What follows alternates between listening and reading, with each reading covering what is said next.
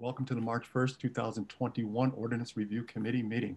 This meeting and all who participate in it with us on Zoom will be audio and video recorded. First up on the agenda is the roll call. Laura, can you do the roll call, please? Sure. Councillor Labarge. Here.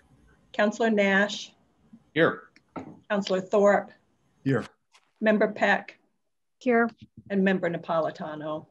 Here. Okay, we have a full quorum. Next up is public comment, and there's no one here for public comment, so I will skip the spiel this evening and move on. If someone does join us later, they wish to speak, we'll allow them to speak. Moving on now to the approval of minutes of January 11, 2021 and February 1st, 2021. Do I hear a motion? I'll make a motion to approve the minutes. And I'll second that. Motion made by Councillor Nash, seconded by Councillor Labarge. Discussion.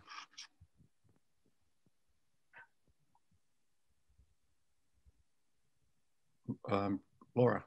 Just to say that Megan had forwarded some changes, which I have posted as red bolded changes so everyone can see them. Mm-hmm.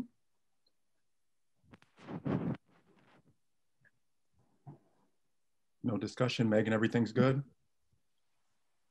You know, I noticed that in the minutes, after I left the meeting, Attorney Seawald asked if this committee can figure out how to diversify appointed boards and committees would be an invaluable service.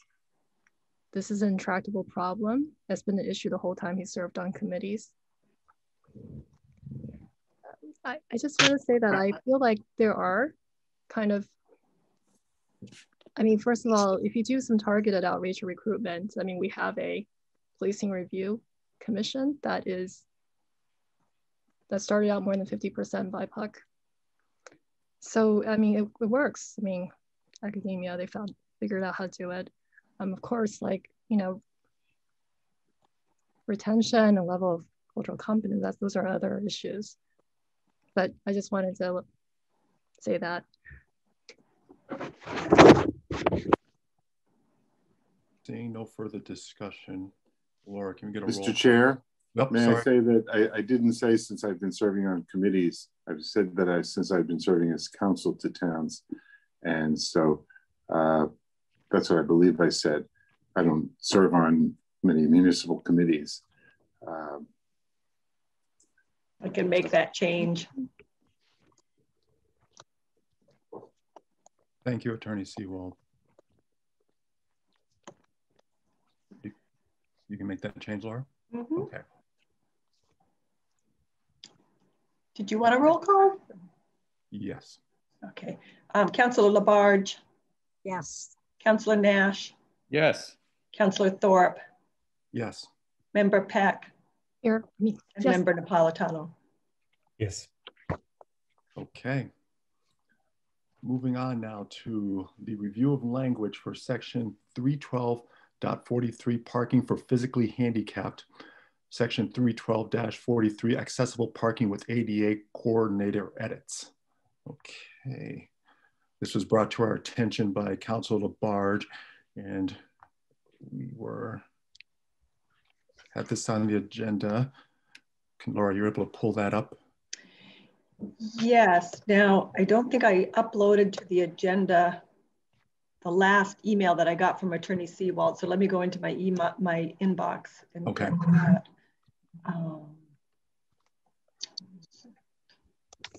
Can I ask? Megan's got her hand raised. Megan. Do we need to approve the minutes for February 1st? They both should have been done already, Megan. Oh, Did so we do it together? We did them together. Okay. Because when I read off, it was both for both dates, and that's what. Okay. I don't know whether I'm going to pull up the redlined version here. Let's see.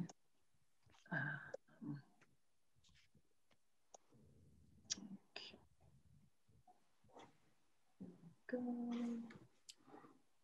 Yeah. Wait. No, wait a minute. That's not the one. Yeah, I don't think this is, wait a minute.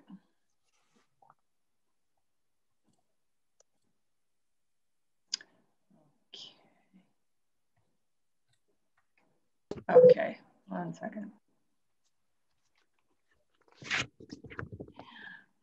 I've got it now, 1 second. Actually, it looks like this is the clean version. Okay. Yeah.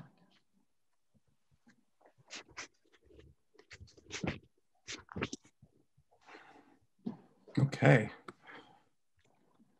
So we have the clean version. Councilor Labarge, would you wish to be heard on this? I think I had talked about the language of accessible, and I know that on the Commission on Disabilities, we had another meeting on that, and Keith Benoit, our ADA coordinator, had sent in the language, and I think, Laura, you have that from Keith. I do. I think that's what was sent to Attorney Seawald, and that he has since incorporated his changes. And it was questions about handicap signs and replacing it with accessibility and so forth. And this is why this has been turned over to Attorney Seawald to go through the language and make the language to be the right language. Thank you, Councilor Labarge. Attorney Seawald, would you like to be heard on this? Before I do that, can anyone tell me how to turn off the subtitles on my Zoom? Because I have no idea how they got turned on, and I have no idea how to turn them off. But all of you are at the bottom of my screen, and you're all being covered up by what everybody's saying. So I can't see any of you. I know I can turn it off for everybody, but I'm not sure. If you go to down in the bottom and you click on live transcript, and then you click close full transcript or don't show subtitles, that should work. I'm on an iPad, so it's a little different. View full transcript, and then I get the full transcript. But there should be a hide subtitles or hide subtitle. No, I'm not seeing that. And are you? All right. I'm not going to hold everybody up for that. Since I received the version that the commission reviewed and that Keith submitted, I made revisions just to simplify this and to make it read more concisely. I did get an email from Keith saying that the changes look concise and appropriate. And so I'm happy to take any questions. The way I see this, there are really two major sections. One has, somehow I'm now on twice, and it's opened on my computer over here. So let me leave over here. Oh, sorry, I just admitted you again. Oh, yes. Okay, okay. So now I'm back on my pad. And I do that because I'm having Wi-Fi instability issues. So that way I can go on my cell phone.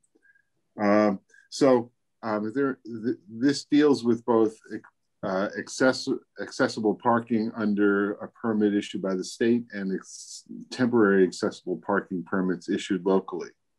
And, you know, there's some confusion because the state and now we would propose to use different terminology. And so if there are questions, I'll be happy to address them.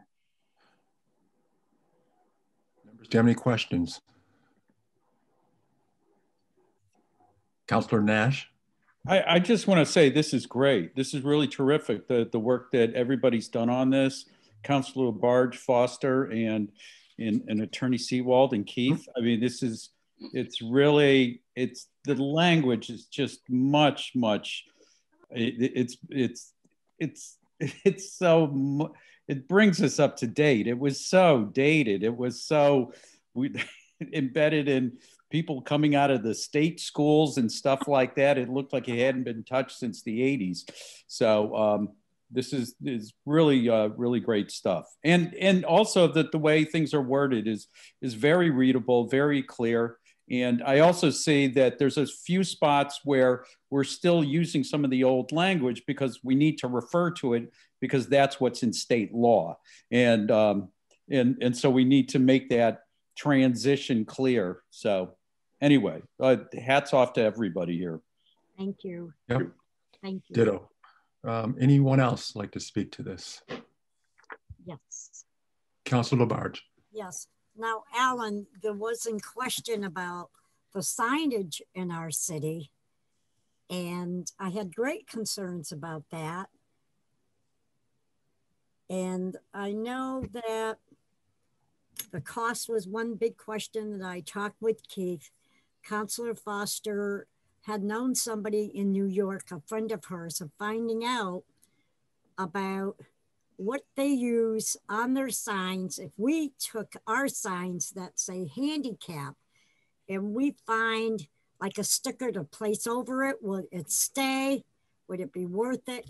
But I don't know how you feel about the signs and the changing of it, because wouldn't we have to go, it's just for the city of Northampton that we're doing this, because other cities like East Hampton and wherever, they have not changed or not going to be changing their signs.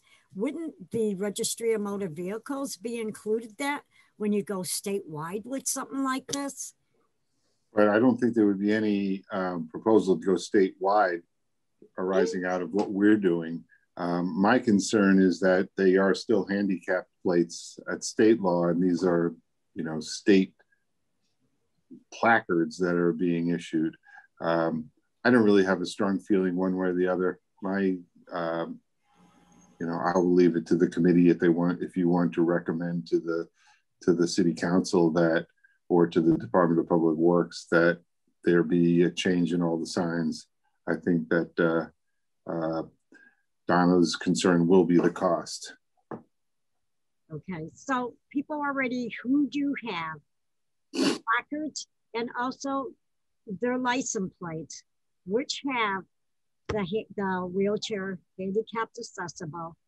We would have nothing to do with that, with changing that, because that's through the state. Right. Okay, thank you. Thank you, Attorney Sewell. Thank you, Councilor Labarge. Anyone else? I can't see Megan, but I don't see her hand up. Oh, she doesn't? Hello? Megan, do you have your hand up? No, I don't. Oh, okay. Okay, so seeing that and seeing the work that's done, where would we like to send this? Does this go to bucket number 1? I'm not sure that it matters for me for drafting. I mean, okay. I have existing ordinances that need the language updated, and this will probably go in that column and, you know, in that part of the report. Okay, so we just need to do a vote then to send this your way. So, Laura, I think. Okay, is there a motion and a second? Motion to. Why don't I make a motion to send it to bucket number 1? Is that correct? That it goes to Attorney Sewell? Yeah. I second that. Okay. Motion made by Councilor Nash, seconded by Councilor Labarge. Okay, Laura. Okay. Councilor Labarge. Yes. Councilor Nash. Yes. Councilor Thorpe. Yes. Member Peck. Member Peck? I'm sorry. Oh, she's muted, but I see her mouth indicating yes. Member Napolitano. Yes. Okay. Moving on to the final disposition of topics already reviewed. Bucket number 1, housekeeping changes and ordinance reviewed for impact on marginalized committees. At the last meeting, I know Councilor Nash had to step away and Member Napolitano had stepped away. So we ended up combining, for easier purposes, the ordinances reviewed for impact on marginalized communities. So we took buckets 2 and 3 and put them together, and had bucket 1, the housekeeping changes, up on the spreadsheet. Laura, if you can get that bucket number 1 up in case, so the other members can take a look at. Okay. Bucket number 1 and not the combined 2 and 3. We'll go to that. Right? Yeah, we'll go to that next. And okay.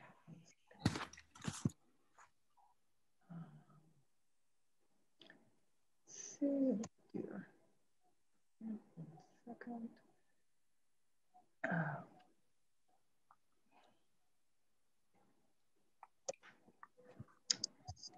I'm working on it. Okay, here we go.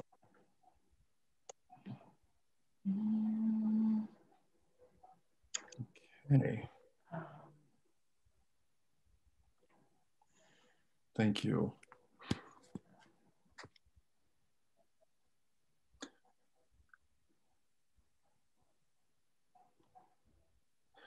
So I would, Laura, we want to start with page 1 again. Okay. Thank you. Do any members have any comments or suggestions regarding page 1? Councilor Nash. Yeah, so first of all, I want to apologize to everybody on the committee for the way I ducked out last week. I had another meeting to run to, and that I realized that, oh, I really have to go right now, and everybody's still talking. And anyway, my apologies for doing that. It wasn't right. It's okay, Councilor Nash. I told you already, my memory is long, my mercy is scarce. I know, but I don't. Yeah, but there's other people on the committee, Councilor Thorpe. So, yep. Councilor, I will point out that I was speaking at the time. I know. So Attorney Seawald, Attorney Seawald was like,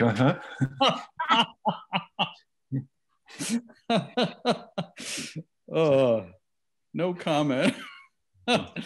And also, I just want to say, I want to make sure that Member Peck, her audio is working. Yes, before Megan. Where is she? Can't hear you. I can't see. I don't even see her. Megan. I don't see her either. I see her, but I can't hear her. You hear me? There you go. Okay, now we hear you. Go. Okay. I don't see her. There you are. Okay. So, all right. So now that I got us all off track on all sorts of things, as I was going through this today, I was seeing that there was a number of things here that it looks like we have more work to do on, and not a lot of work, just like we need to decide where some of these things are going to go. And I think it relates to our final report and the narrative that we want to pull together.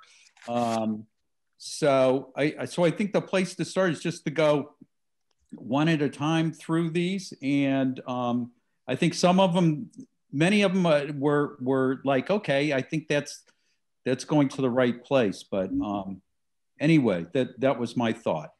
Are you talking about items in bucket number 1, Councilor Nash? Or are you talking about the items that we combined in 2 and 3? Oh, I'm talking about 2 and 3. Never mind. Right, we're in bucket 1. So these are all the technical.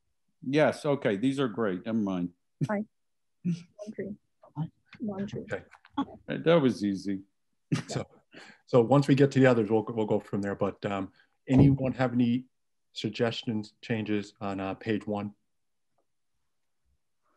No. And Megan, since I can't see you, just jump in at any time. I just can't see you on my screen right now. Laura, can we go to page 2? Thank you. I have to admit, hello? Yes. I have to admit, I haven't looked at these very closely. It's mostly because these came to us very early, okay. September or October, before we had a good sense of our schedule and how we're going to assess these in relation to marginalized populations. So I don't really know. I really can't see how Laura. wetland protection fits with the other categories of problematic ordinances, but maybe Attorney Seawald has some ideas. These are the ordinances These are the technical. Oh yeah, sorry. Nope, Jeff, please. No, I was just, my understanding was that these are the ordinances that had sort of technical issues, either typographical or things like that referred to departments that didn't exist or that were renamed and so on and so forth. Yes. That were brought to us at the beginning. And these changes came directly from the planning department, and these are the proposed changes the planning department itself is making to these ordinances. You know, they've been compiling these technical changes that need to be made. Yes. So they've been reviewed by the planning department. Okay. And I think on page 2, it includes Mr. Zimnock's request to look at the width of streets. That's on this as well. That's page 3, maybe. Okay. Or you can go to page 3. Sorry. No one's. Actually, this looks like still planning. Yep. Keep going. Nope. Just in case anyone has any questions on page 3, I just want to make sure.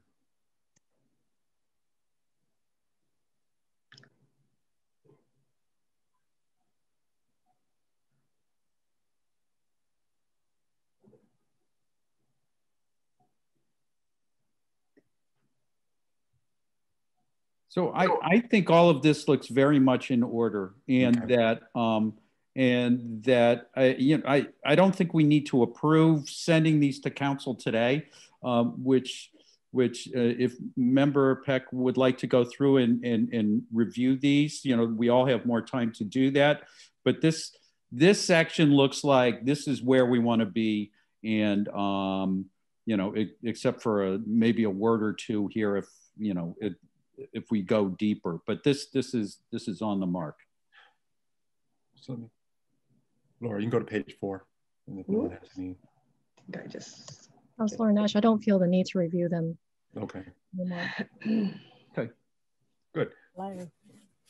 All right, Laura, can we pull up the next screen with the ordinances reviewed for impact on marginalized communities? Sure. Let's see.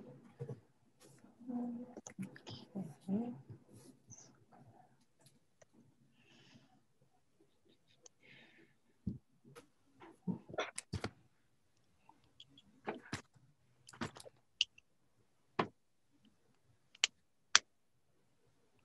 It looks like Councillor Foster joined us to discuss the language change around accessible parking.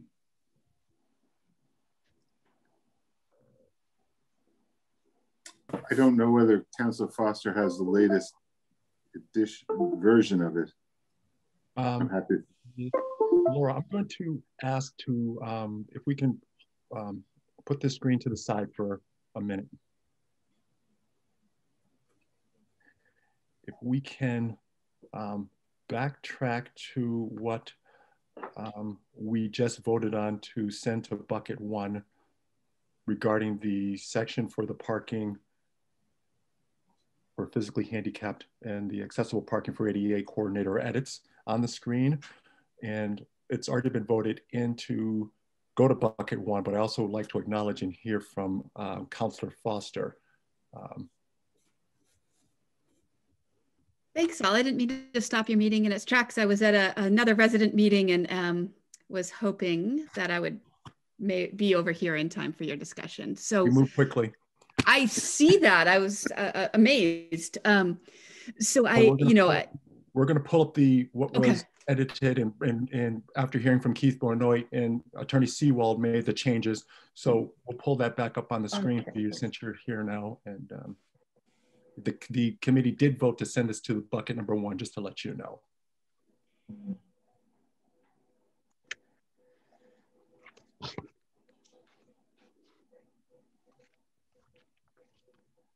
Great. So Attorney Seawald, you had a chance to review it?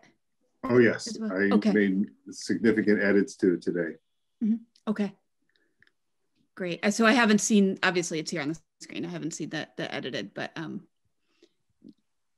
think we and I apologize. The last time this was on the agenda, I I hadn't realized it. So it's really just about updating the language, you know, from my perspective, and I know it needs to be technically correct as an ordinance, but it's about updating the language to be more current as far as how we're referring to people who have mobility impairments and people with disabilities. And so it's just that as I was reading through the language from so long ago, it struck me as outdated and using terms that we would no longer use.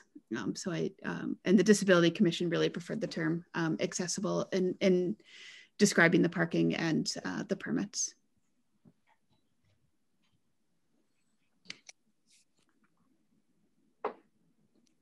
How's it look, Councilor Foster, before? What I'm seeing as a quick read on the side screen looks like it's incorporating those changes that were requested. So I appreciate that. And, you know, if I can certainly take another look as well, but from what I'm reading on the screen, that's looking like it's incorporating exactly what we were asking for. Okay. We all thought it looked really great, Karen. Yes. Great. Bucket one. So and Karen, this doesn't, and Councilor Foster, this isn't the final. This is just something that we refer to council. There can be changes down the road, legislative matters, community resources, or, you know, so it goes that way. So great. Are you all set? I am. Thank you, everyone. Thank you very much for hearing here. Yeah. Okay, let's get Laura. We're going back to the other spreadsheet. Okay, let's see.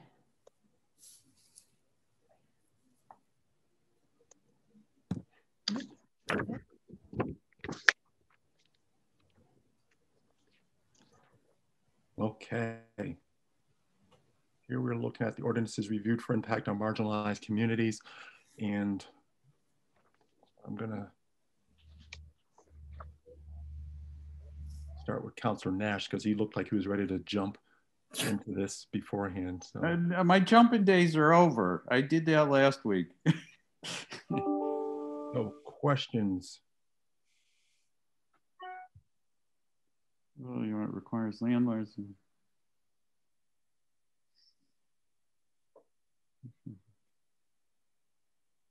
Megan has her hand up. Yep, Megan. So I printed out this, and I'm not sure if it's the most latest version with the buckets 2 and 3 combined, but I don't see the 2 ordinances that were on the agenda last week, 2181 and 2189. It was might have been part of Jackie Balance's presentation. I'm confused. You mean the fit zoning? That's the ordinance relative to affordable housing, and that's 2181. That's line 5 on this spreadsheet. Yep. Okay. And also 2189, half scale units. No, I may not have added that one yet. So that needs, okay, that's missing. Can I ask the committee what you would like me to say about these? And this also goes for the 2-family by right. What would you like in the report, given that these are already well through the council, and you know, we're not really asking them to do anything that the council's not actually already doing.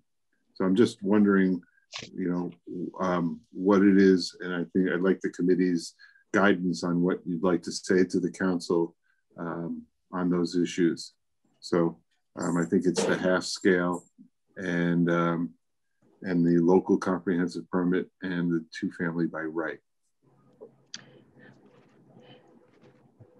When I take minutes, are you guys seeing my minute screen? I'm having trouble because no. Okay, good. You're still seeing the spreadsheet. So yes. Good. Thank you. Member Napolitano. What I would say is just that we affirm and support the passage of these things at the very least. Just being on record that we're in favor of them and we think that they should actually be implemented. My only concern is that some of them, and particularly the 2-family by right, might already be in the ordinances by the time we get this thing, drafted and approved. But that's fine. I'll put it in there, and if no harm done. And I'm going to agree with Jeff. I mean, he, planning director Fiden did come to speak to that. So, okay. Well, can I say? Yes, Megan. I feel like we could add a little bit more, not a lot of nuance, but more kind of broad strokes ideas about how they are impacting marginalized populations, how they may impact marginalized populations because they haven't been implemented yet. And we really should, as a committee, come to some kind of consensus about that. Like how do we define marginalized? I wonder if we should do that before we start really getting into like what our final disposition is on any of these, if that's okay. I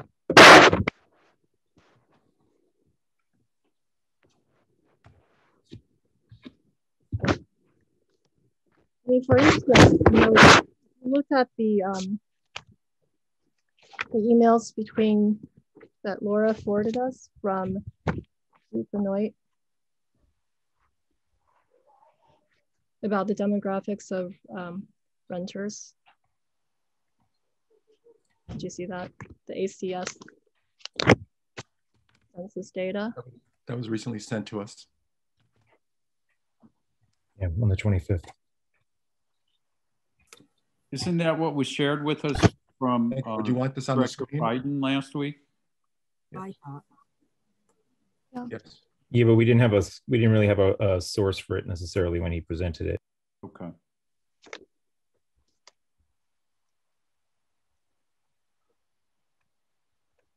So I think we need to clarify that when we talk about marginalized populations in this committee, we're referring to low income renters, people with disabilities, and feel free to jump in there, but and that'll help us kind of have a lens on how these ordinances might affect them. I mean, the 2 families by right, there was concern that they may spur more building of larger and therefore less market rate affordable homes in the short term. Yes, it will probably increase the housing stock, which, normal times would lower the prices. But, so I thought we could maybe start there. I mean, otherwise, I feel like if this committee is just kind of just affirming what is going on already in the city, it really, we don't really need a review committee for that. So, and like I said, it doesn't have to be terribly nuanced. It could just be, with these sort of caveats, we recommend this package of 2 families by right. And then there were the other 2 as well, which, So I'm just thinking about, Megan, what you just said and trying to.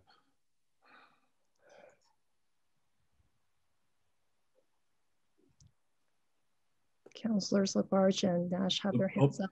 Councilor, I'm going to go with Councilor Labarge. Thank you. I understand the concerns that Megan has. I have heard from people about the language affordable. What is affordable? If we're looking at homes that are affordable, they're up there. They're up there over 275, 290,000. And That's still a lot of money for a family of starting off to own a home.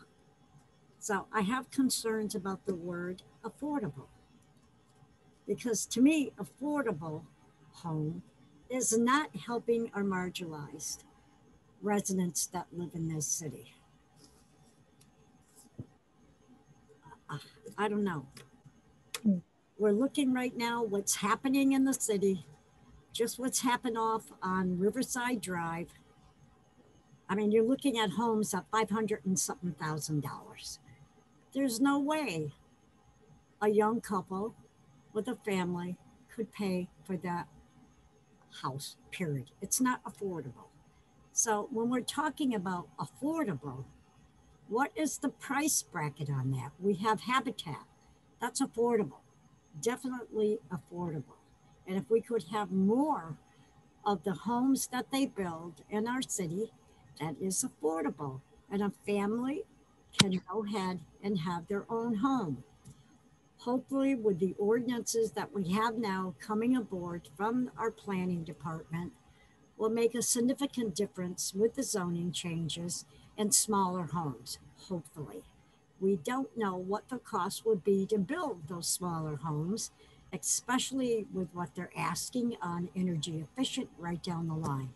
So there's not a price tag on that one yet, but I do agree with the smaller homes. So I see where Megan has concerns here, even with people with disabilities. Right now on Glendale Road through Habitat, we are putting up a home now closer on the road, a smaller home, which is also handicapped accessible. Further in the back, we have 4 units, 2 buildings with new residents living in there about a year ago. That's affordable. So I can see where Megan's coming out at. And I think we need to look at that very, very carefully. Thank you, Councilor Barge. Welcome. Councilor Nash. Yeah, so there's 3 different ordinances that, and I think I get them confused myself. So there's a flat out affordable housing provision to, the way it was described to us was to simplify the application process for a affordable housing developer to be able to submit a plan. Mm-hmm. That's one thing. Then there's the 2-family by right, which is basically saying if you have the space on your property, you can across the city create a 2-family house, or you can create 2 single-family homes on that property.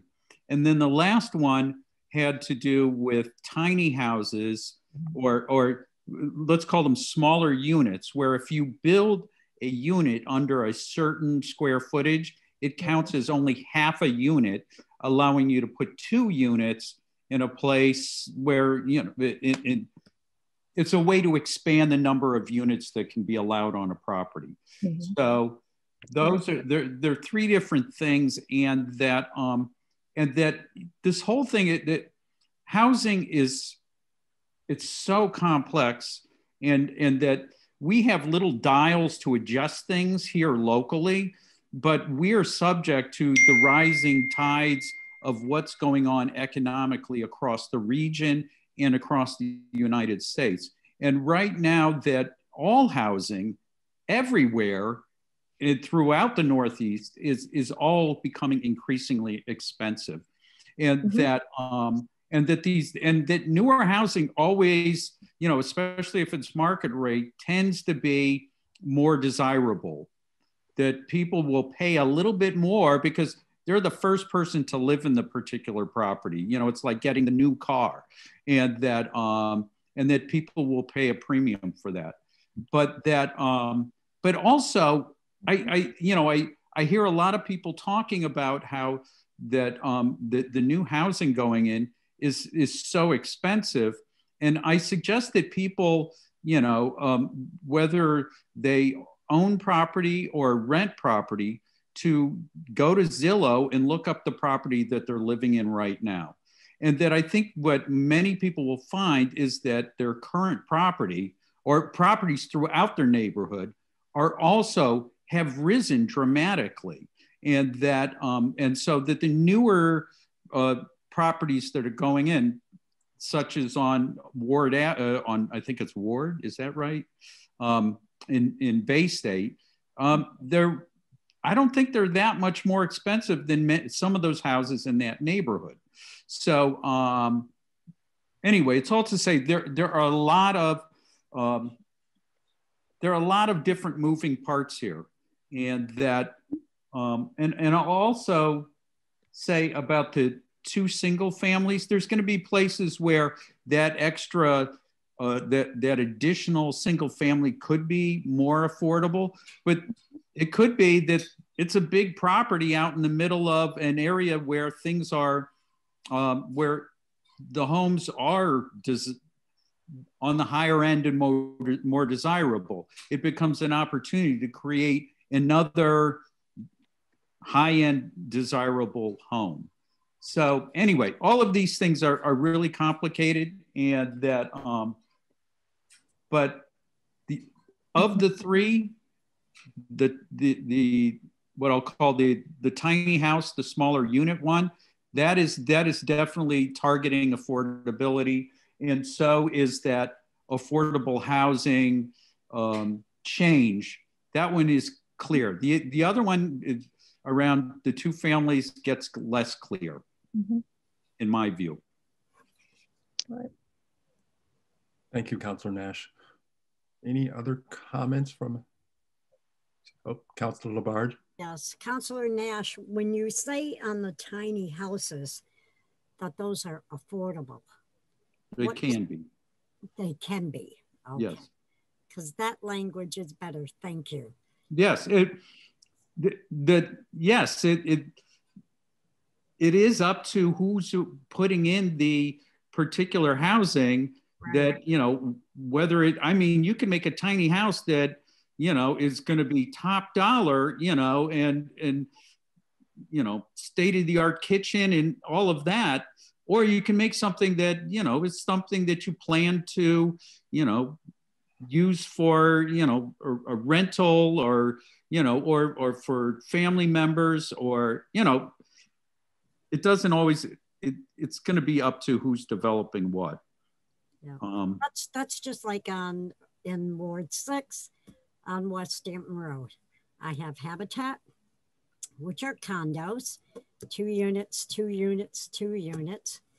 Further down the road, which, Jim, you spent a lot of time with me on the intersection of West Farms Road and West Stanton Road. Further down, probably about maybe 2-minute drive to the right. A year ago or so, 2.5 million houses built, inside pools, outside pools. So I do have a mixture on my ward on Glendale Road with Habitat and so forth. So there are extremely large, beautiful homes being built in Ward 6. I'd love to see more affordable homes. Mr. Chair, can I just point out there was a front page story on in the Times this week about the lack of housing stock on the market, and you know, so all of this is going to be cyclical like it always is. But right now, what we're seeing is a very low stock of houses on the market, and that, of course, you know, drives the price of houses up. And, you know, part of it is people don't want people traipsing through their houses right now to look at their houses. They don't want to move to another house because things that they feel very insecure. There are any number of reasons that there's a low stock of houses for sale, but that will change. But right now, and I'm not going to equate Northampton with more major metropolitan areas, but in the metropolitan areas, housing is it's just through the roof right now. The cost of housing and the lack of starter houses on the market is notable. And I think that that's happening to some extent here in Northampton right now. I don't have my finger on the pulse the way in my younger years when I used to do a lot of real estate closings as a sort of general practitioner lawyer, you know, and like in the 80s when there was a huge pent up demand for starter houses and the interest rates were like 12, 13% and nobody was able to get a mortgage. And then rates dropped and all of a sudden a lot of starter houses on the market and things came down. But Councilor Labarge, when you talk about the term affordable housing, that has a meaning in the law, and it has to do with, you know, percentage of, you know, affordability by those with a certain percentage of mean income in the region. Of course, we're in the Springfield region here, and so you know, there's both, you know, sort of an informal meaning of affordable, which I think we're talking about something that young families can afford, or people who are, you know, heretofore have been excluded from the market could get into the market. And then there's the technical term affordability that would go on our inventory of affordable housing for the state. So, you know, it's all very confusing. I'd also point out that, you know, these are the kinds of changes that we can make so that when things turn, we do have a stock of smaller houses and less expensive, or houses that can become less expensive. But there is a limited, there are a limited number of things that we can actually do by ordinance to really affect the marketability of houses and the housing market generally. We're just going to have to wait for a downturn. And you know, I will just tell you that I have a son who lives in the Seattle area, and he and his wife are trying to buy a house. And, you know, and I'm not exaggerating, 800 square foot houses are going for between $500,000 and $600,000. And it's just, they can't afford that. There's no way. And every house that they look at has been going for 50, 60, 70, up to 100,000 over asking price. And they're just bidding wars. So I think that right now we're in a very difficult period, and hopefully things will sort of adjust as time goes on. But these are the kinds of things that we can do to make us ready for when the market adjusts. Thank you very much, Attorney Sewell. Thank you, Attorney Sewell. Megan? Yeah, I'm agree with all of that, because we're at the mercy of these market forces. And yes, it's true that, you know, we do need to increase the housing stock. And right now, I mean, I don't think there's very much in these two-family by right ordinances that would incentivize a builder to build small and build cheap versus larger and more expensive, because the demand, there is still possibly temporary demand coming from people who are, you know, affluent, urban refugees who, during the COVID crisis are, want a home out here in the country. So that could change. Maybe in a few years, the demand will be coming more from families who need starter homes. I don't know if the prices will overfall to the 250, 300 range that people really, really need. But yeah, I just feel like as a committee, we wouldn't really be serving our purpose if we didn't actually add a little bit of that to this recommendation. Like, yeah, that there are, obviously there are many things out of our control. It's difficult to, as you say, with ordinances, well, some people debate whether or not actually adding energy efficient requirements will actually, necessarily bumps up the prices for housing. But yeah, so that's just what I think. I feel like we can, yes, we should recommend this because, yeah, overall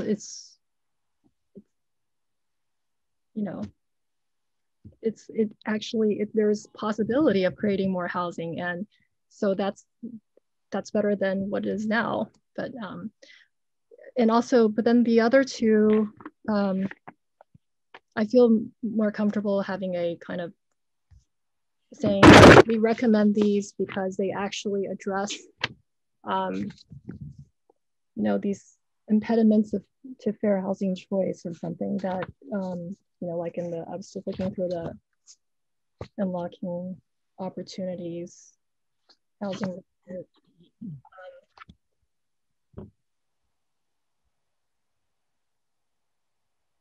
and that actually will, because these are ordinances, this ordinance will actually may generate more the building of smaller and less expensive rentals. So anyway. Nope. Thank you, Megan. Councilor Nash. So, the two family by right is an interesting one where I do see that it's suggesting two scenarios, and it's saying across the city that you can create a two family or add another single family home if you have the space. But actually, in terms of affordability and flexibility for the existing structure, the two family is actually the preferred way to go. So the two family could be, it could be a large home that, let's say a young family moves into, and they use the first floor, and then the second floor is rented out. I'm picturing something more urban. In a suburban area, it could be that they create another entrance, that they subdivide part of a larger home, and then as time goes on, when the family grows, that the family can incorporate that part of the house if they wish or not. But the thing is, by sharing walls, that increases affordability, and it increases efficiency, and it also increases the flexibility of the structure itself. And that's actually the piece that I'm most excited about with the two family ordinance. The concept of adding another additional home or structure, that because now we're talking about those what the $500,000, $600,000, $700,000 home. But if you're talking about a two family, you might be adding a doorway, adding a room, adding a garage, and with an apartment above, with a room above it that allows you to create the space to have an additional unit. And so this is all to say, if we wanted to weigh in on that aspect of it, that might be a place to go. Yeah, I agree with that, Councilor Nash. I think that's how we should kind of, that should be how our recommendations are structured. Like this particular aspect, or this particular kind of how this would play out, how it would how this would be implemented in this way would actually benefit marginalized populations, defined as housing secure, lower income, disabled, so and BIPOC, who are underrepresented as homeowners here, or overrepresented as renters. Okay. Nope. So that, yeah. So should we vote on that? Is that sound like it's? I don't know if that's something that needs to be voted on. Attorney Seawald, you heard all this, correct? I know. I did, but I'd like to hear a motion, because this is kind of what I'm looking for. I'm looking for some direction on exactly how to put this report together and what I'm reporting for this committee. And so if Megan, if you want to put this into a motion, and then we can debate on a specific motion. I feel like Councilor Nash should. You know, let me give it a shot. That we make a recommendation, because this is going to council. This particular one is probably going to be at council on Thursday, I believe. So, right, Laura? Oh, she's muted. Unmute yourself, Laura. Yes, the two-family is on the agenda Thursday. Yes, so I recommend that our committee, using the lens of supporting people from marginalized communities, ask that council figure out a way to incentivize two-family over the two-family homes, two single-family homes. That's my suggestion. That's my motion. Yep. Motion. Do I hear a second? Second. Okay. Discussion.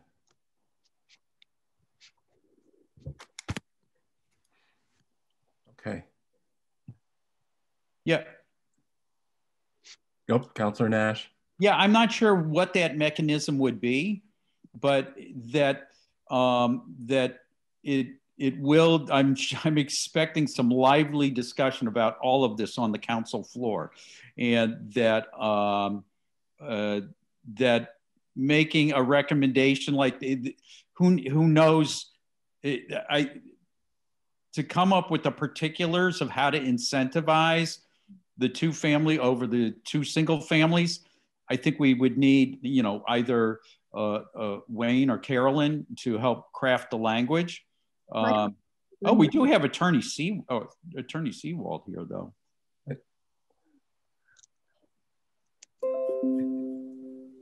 I think, Megan. I actually don't think we need to worry about that. And this committee doesn't need to worry about that. I mean, we just make a broad recommendation. Can you hold on a second? Thank you. And lots of interruptions today. So we don't need to figure out the particulars, because we're not here to craft ordinances. We really are not. But simply that it would be more beneficial for, renters and those seeking to get into the housing market if it was implemented this way. And then, that's just, so having our recommendations on that level, I think we're fine. And we're not affecting whether or not these ordinances go into effect.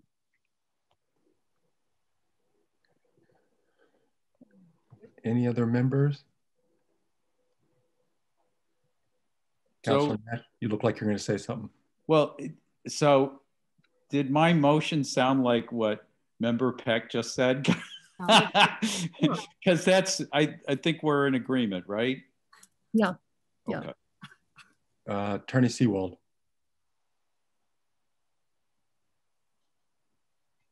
I'm interested in hearing what the committee has to say. And the truth is, if we're going to incentivize two families as opposed to two individual small, if I'm understanding the motion, the committee would prefer incentivizing two families as opposed to two separate structures. Right. Is that right?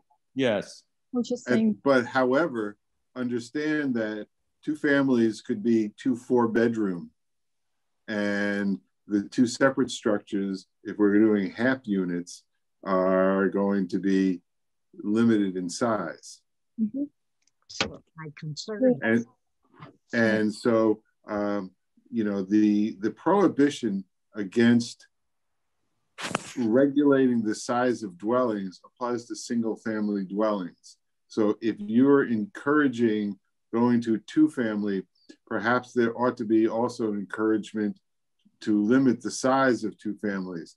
Now, all of this is not something, and I agree with Megan on this point, is not something that this committee is going to do between now and the end of the month.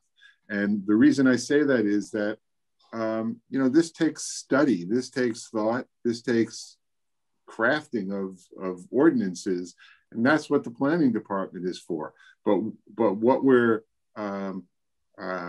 encouraging is amendments to zoning that would incentivize smaller two-family houses, smaller two-family units, and understanding that without these incentives, smaller lots or some, you know, less frontage, without these incentives, understand that the great profit center is in the larger, in the increasing size of the building, because you're still putting in 2 kitchens, you're still putting in X number of bathrooms, you're just making rooms larger. And that's where builders get a lot of profit. And so we need to incentivize them to do something that is against their economic interest. How exactly to do that is not something that anybody who's sitting here right now is going to be able to, you know, specify. Okay.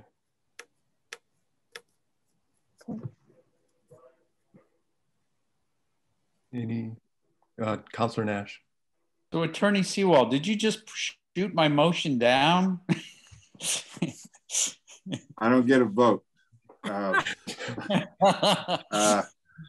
No, I think that incentivizing smaller two families is something that this committee could rationally recommend. I'm not telling you that's what you should recommend. I'm just saying that just recommending two families in a single structure as opposed to the smaller individual structures might actually not be really consistent with what you're trying to do, because of the possibility of building really large two families, you know, 4 bedrooms on each side.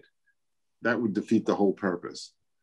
Yeah, and I also unless you're trying, you know, to get, you know, large families, larger low-income families, and let's not forget that not everybody can live in a 900 square foot house, and so that there are larger low-income families who need places to live, and they do need larger units. This is all a balance here that I really can't tell you how to balance these things, but you know, we're not a monolithic society. And you know, the marginalized communities are not monolithic any more than any other community is, other than being marginalized. Right. Yeah, but we know that I would never want to generalize, like simply because they're lower income, they would prefer smaller houses. That's probably not true. They would need more affordable housing that's safe and all of that. But you know, I agree with you. The problem is that the costs go up with size. And so, yeah, it is a balancing act. And you know, if we just wanted, we may not even need to say, should these ordinances need to build in some kind of incentive for, you know, for people to build for two families versus not. I mean, we could even pull back from that a bit and just say, this would be better for lower income families, or, and it may not be possible in the next few years, you know, until, I know, interest rates fall and, you know, less demand for affluent people to move here and buy houses with cash, and I don't know. So anyway. Yeah. The problem is that interest rates have very little room to fall at this point. They're extremely low. Building materials are very expensive. And, you know, we we had an administration that put tariffs on Canadian lumber and increased the price of lumber. I mean, all of this affects the cost of houses. Mm-hmm. Yeah, we do know from previous studies that there is a dearth of actually housing with more than 2 bedrooms here. So, we can mention that as well. But yeah, so that's, yeah, we feel perhaps what you're urging is for the city council to study ways that we can incentivize lower cost housing in the city. I mean, the city council can form ad hoc committees and actually, do these kinds of, do this work that we, but you're identifying a problem for the city council to work on to create zoning ordinances that would, as I said, incentivize lower cost housing. And, you do that by allowing larger portions of the lot to be covered, smaller lots, less frontage, things that offset the loss on the other end from building larger houses. So you get more lots. But the problem is we're already doing a lot of these things. We actually have very innovative zoning, and we have a very innovative and forward-thinking planning department. And so, what you're experiencing is the limits of our ability through ordinances to really impact these market forces, particularly in a community that's very attractive. Not, even before COVID, people wanted to move to Northampton and were willing to pay more than a community of this size would normally warrant. I mean, Chicopee is not a place, that people are paying the kind of prices because people don't want to move to Chicopee the way people want to move to Northampton. And, and there are a lot of other similarly sized communities where that's true.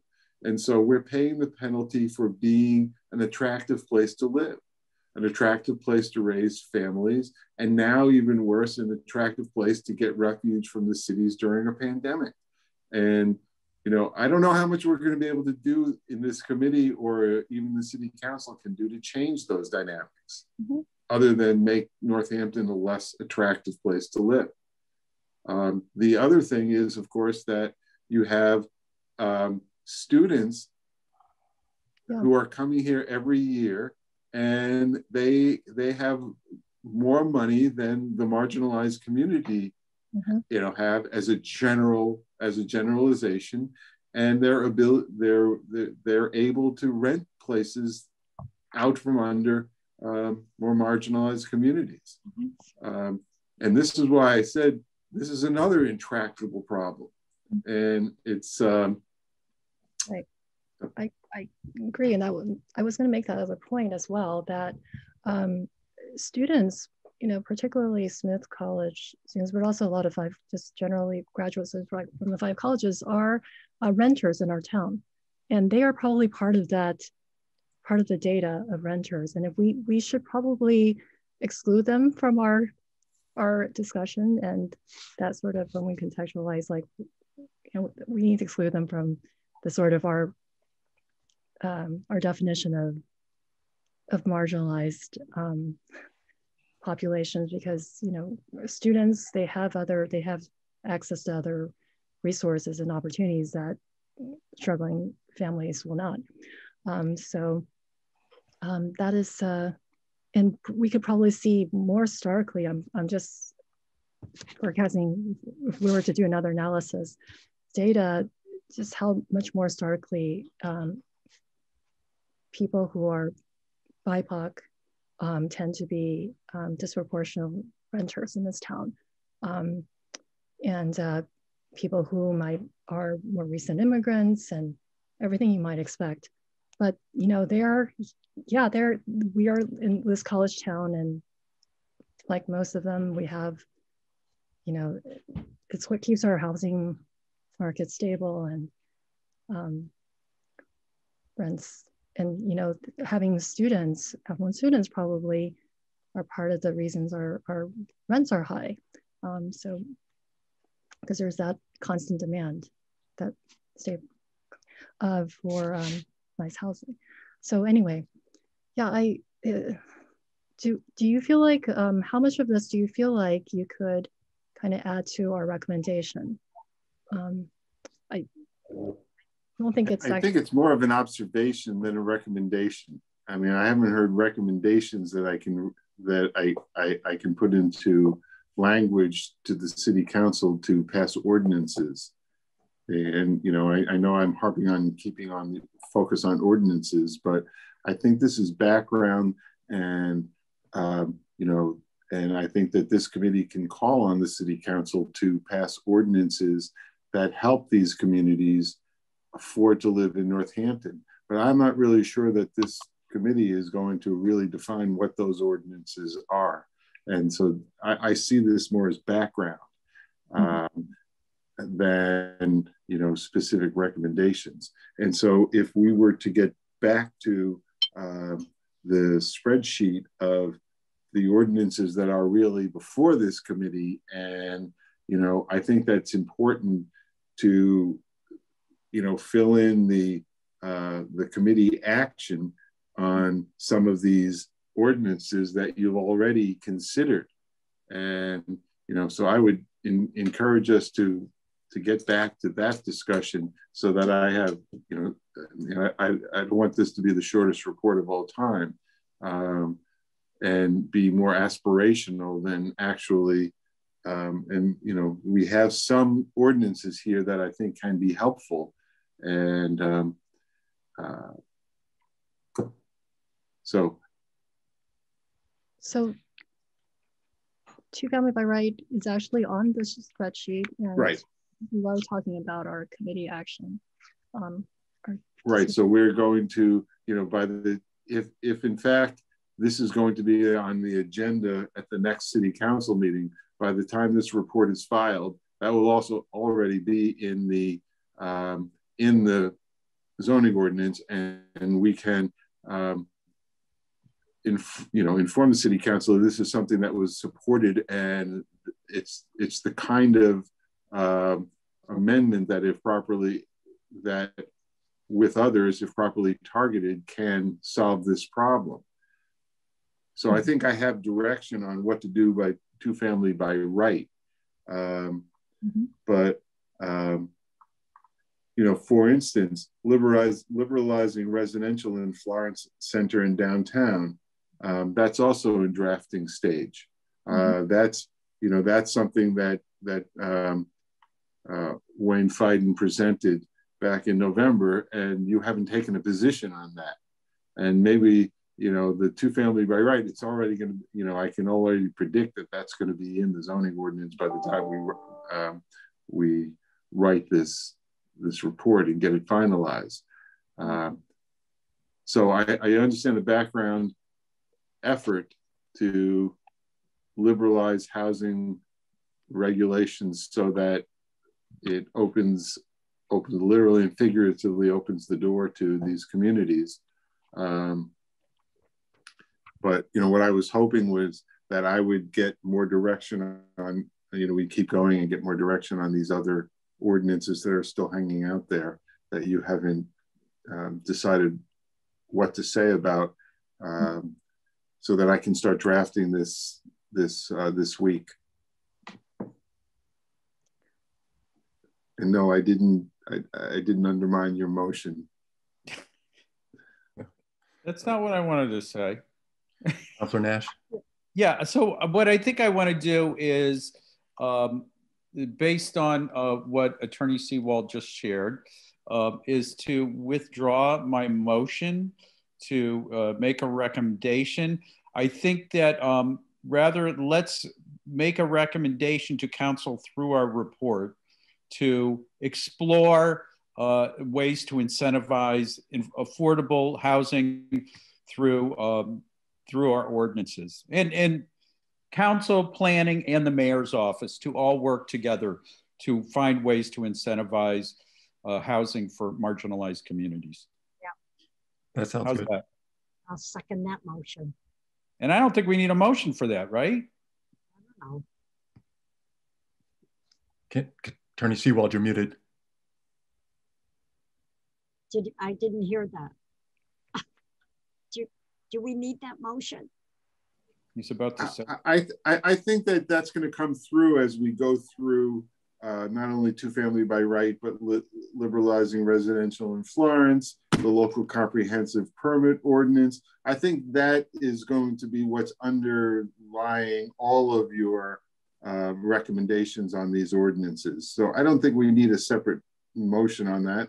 Right. If the committee is inclined to do, to have a motion in that regard, it's fine, but I think that that's going to, as I say, underlie all of your approach to all of these ordinances. Well, as somebody who's supportive of Member Peck's desire to have a narrative, I would like to have language to that effect part of the narrative. And just make note of that for when we pull that together. Yeah. So I've withdrawn my motion, right? So now we're good. And then Megan needs to withdraw her second, right? Yes.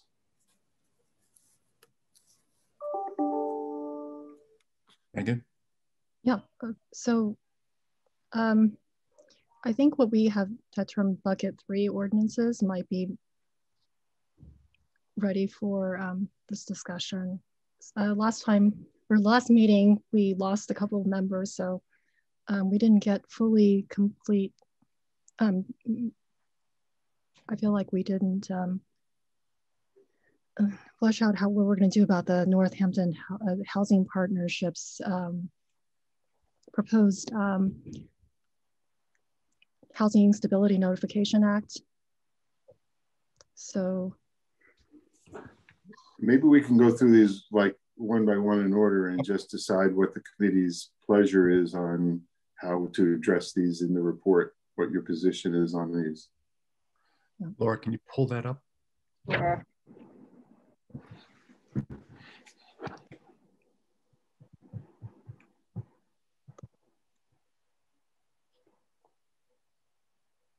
Okay.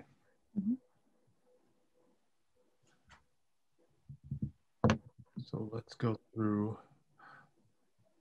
Is everyone okay reading it on their own? Do you want me to read each one by one? Yep. Okay. So on the first one, we have the Northampton Housing Partnership.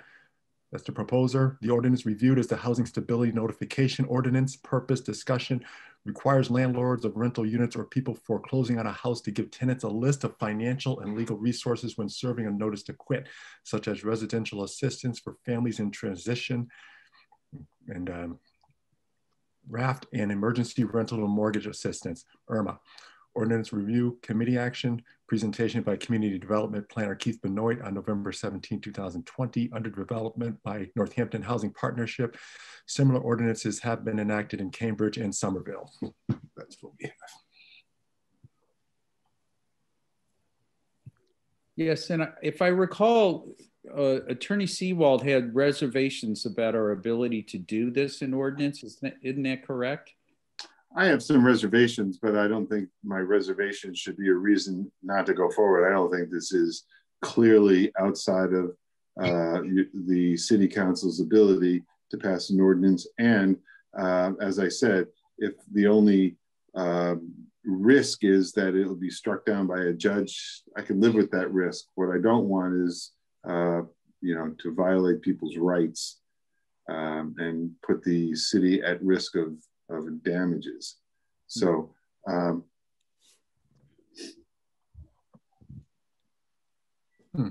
does that mean that we're recommending it? Do we want to I think a motion needs to be made, as to what the committee wants to do with this. Well, are we recommending it in as stated on the draft form that Keith presented us with in November? Because I haven't seen a more recent iteration of it, but I remember there were, he had he thought there were already a couple of issues with it, with the enforcement piece of it, like there wasn't an agency that seemed like it would be appropriate to track and enforce that fining of the $500 of non-compliant landlords. And so we had, and I feel like this would be an ordinance that would be really good to put through to organize in the way that I did for the snow emergency ordinance as well, because we discussed possibly like alleviating the cost of that, the burden of that to landlords by having the information about legal and financial resources be disseminated by another entity, like a nonprofit, or if not, you know, probably with in partnership with one of our volunteer boards, the HRC or the housing partnership.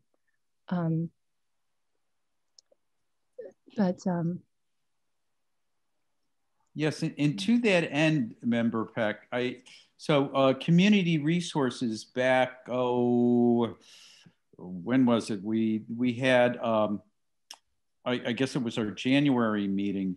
We featured housing security, and while setting people up, I was asking around with Community Action to see if they would be willing to take the lead on that. The folks I was talking with, they were kind of like, well, but I think what we're really talking about is really just like an information folder that, you know, that can be online, that at the time of signing a lease, that somebody is made aware that this folder is there. It's recommended that you go there. It's going to, you know, advise you of your different rights here. And, you know, and then it can be up on a site somewhere. You know, I don't want to commit the city to it, but maybe it could be, you know, the housing partnership webpage that, you know, we're talking about basic information that, you know, people could just click on and there it is. So, yeah, so I would want to, Member Napolitano. I mean, no, I was just going to say that I'm not sure how that would work necessarily, because leases I don't think that they're kept by on file with the city, and so we have this problem of like not being able to identify either landlords nor renters. But then the other question to me is, or the issue is, do we necessarily want to wade into the weeds and determine whether or not it's implementable in order to simply say to the city council, something to this effect it would be something that's beneficial in Northampton, and just leaving it at that? Totally support that. I think that I think that we need to recommend the kinds of ordinances that the city council can pass, and leave it to the city council to figure out the details, because the devil is in the details of all of these things, and we will never get through these if we're going to, you know, decide the minutia of all of this. Okay. So we could So do we want to make a motion on this particular one to talk about what Attorney Seawald was just recommending? Yes. Yes. Do we hear a motion? It supports tenant education. I think that was just missing. So that's, yeah. And so we can, okay. Let the council actually about whether or not we're going to fine landlords or who's going to enforce that fining. Okay. All right, so I think I have a motion then. So I'm going to make a motion that this particular, that the housing stability notification ordinance get further exploration from City Council around the issue of tenant notification and information. I'll second that one, Counselor. Could I make a friendly amendment to the motion? Yeah, go right ahead. Just to say that that we recommend the aim of this particular ordinance that's been implemented. I mean, specifically, I think naming the fact that this has been implemented or begun to be implemented in Boston and Somerville, and that it would benefit the city of Northampton. We believe it would benefit the city of Northampton. Did you get all that, Laura? I mean, just like how, and it's that's particularly timely during this eviction crisis, and that there's a dearth of tenant education, and they can figure out how to. You haven't seen an eviction crisis, and you won't see an eviction crisis until the moratorium is lifted, and then you're going to have a major eviction crisis. It's coming. Yeah. And so this is a great idea that the city council explore a housing stability notification ordinance so that tenants are informed of their rights at the same time, but it should be pegged to the notice to quit. It should be pegged to the eviction process, not to the leasing process. So I heard a motion. I heard an amended motion. It was seconded. Any further discussion? Well, I just want to make sure Laura's got the motion. Yeah, let me try to. So Councilor Nash's motion was that the housing stability notification ordinance get further exploration from the city council around the issue of tenant notification and information. And then I think Member Napolitano's friendly amendment was that it be named that this ordinance has been implemented in Somerville and Boston, and that it would be useful in Northampton. I kind of maybe missed the end of his statement. Actually, it should be Cambridge and Somerville. Okay, Cambridge. Can I just step in and tell you what would be helpful to me in drafting this? Just a motion to adopt a tenant notification ordinance similar to Somerville and Boston to educate tenants during the eviction process. Simple. I will be able to, elaborate on why you want to do that, but just all we need to do is vote on what you would like the city council to do, and just in very simple terms. Did you get that, Laura? Yes, as long as the motion maker and second accept that as a friendly amendment. That sounds great. I agree. Okay. Or I leave a roll call on the. Okay. Councilor Labarge. Yes. Councilor Nash. Yes. Councilor Thorpe. Yes. Member Peck. Yes. And Member Napolitano. Yes. Okay. Okay. One down. Moving on to number 2, which is proposed by the Planning Department, 2-family by right in all residential districts, introduced to City Council December 17, 2020 as package of ordinances relative to 2-family by right. Purpose discussion: allow 2 families by right in all residential zoning districts, including 2 detached single-family structures. Ordinance review committee action presented by Office of Planning and Sustainability Director Wayne Fiden, November 2nd, 2020, as part of current zoning initiatives intended to address barriers to fair housing. In parentheses, decision made January 11, 2021 to include in bucket number 3.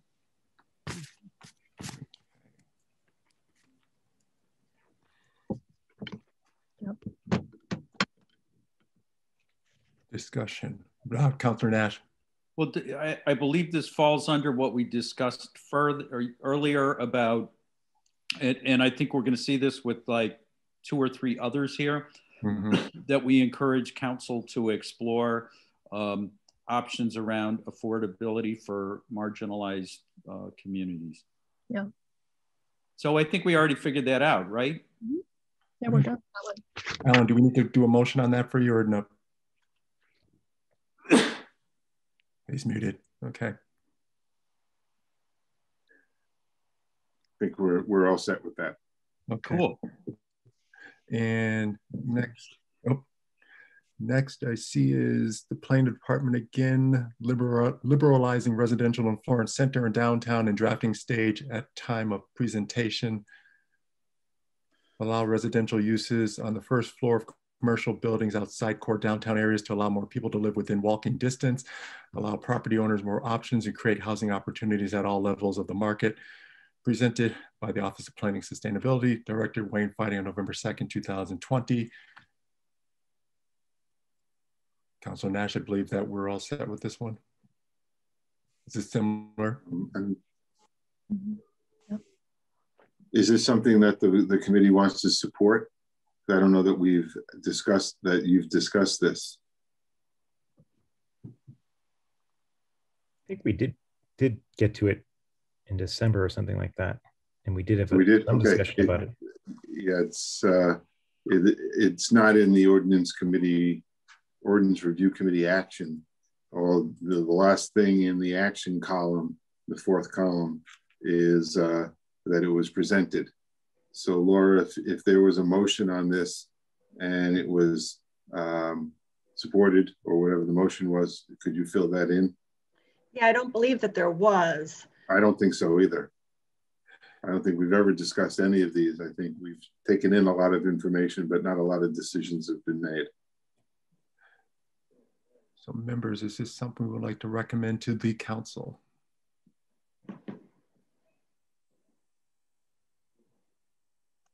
Councilor Nash. I would support this going with the other zoning ordinances around housing. I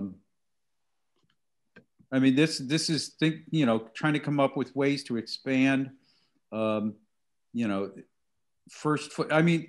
in terms of our where we have a lot of vacancies around town, it is a lot of first floor retail. And while I don't want to see first floor retail on Main Street be used for residential, but I think that there's other places around the city where, that having a shift there, especially there's first floor retail that's gone vacant for quite a while. And it might just be, to add some flexibility around that, I think would be an effective change to make. Particularly with the idea that eventually it allows the property owner to go back to commercial if they choose. It just doesn't, that to have a commercial space empty is the property owner's not making any money off of that. So if they can make some income off of renting it out as residential space, it makes sense to me. Excuse me, members, I need to excuse myself. I have a family emergency. So I'm going to continue recording the meeting and just turn off my camera and my microphone. I've just received a text. So I must go. Okay. I'm sorry. Okay. Nope. Okay. Hope it works out well.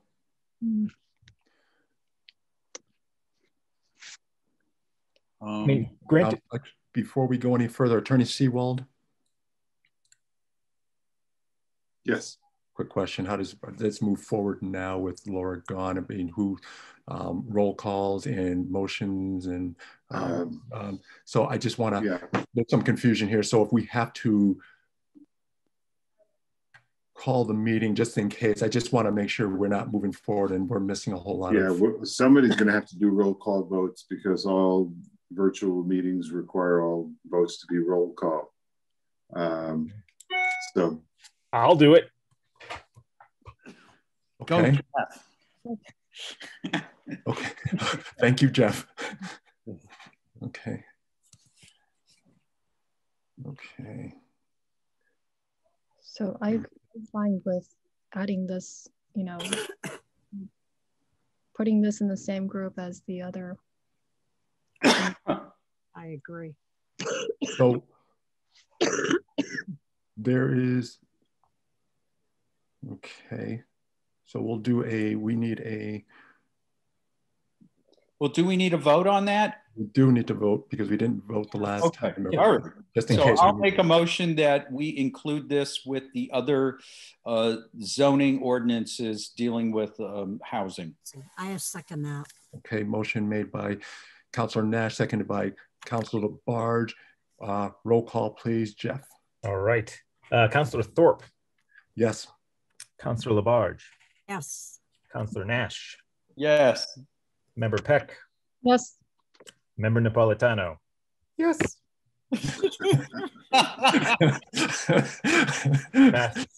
Oh my Okay, so that was really well done. well, good job, good job. I'm just going to go straight down the list because I don't have the screen up. But the next on the list is another from the planning department, and this is for ordinance reviewed was the introduction of a local comprehensive permit ordinance, parentheses, in conceptual phase at time of presentation, introduced to City Council February 4th, 2021 as item 20.181, an ordinance relative to affordable housing, section 350-6-12, allow the affordable housing that is allowed under the state's comprehensive permit law with the same process but less paperwork than the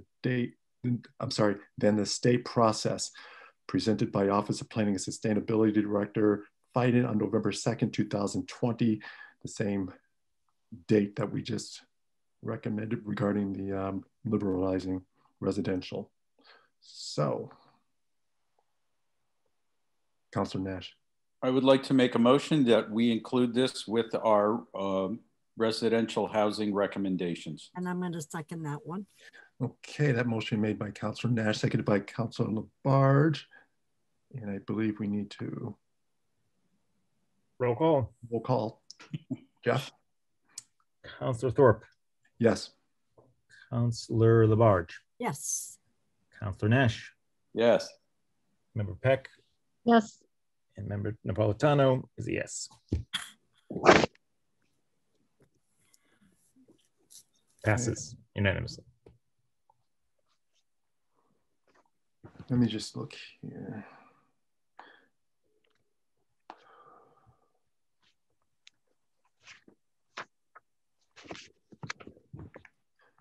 My apologies. It looks like there's another line here. Like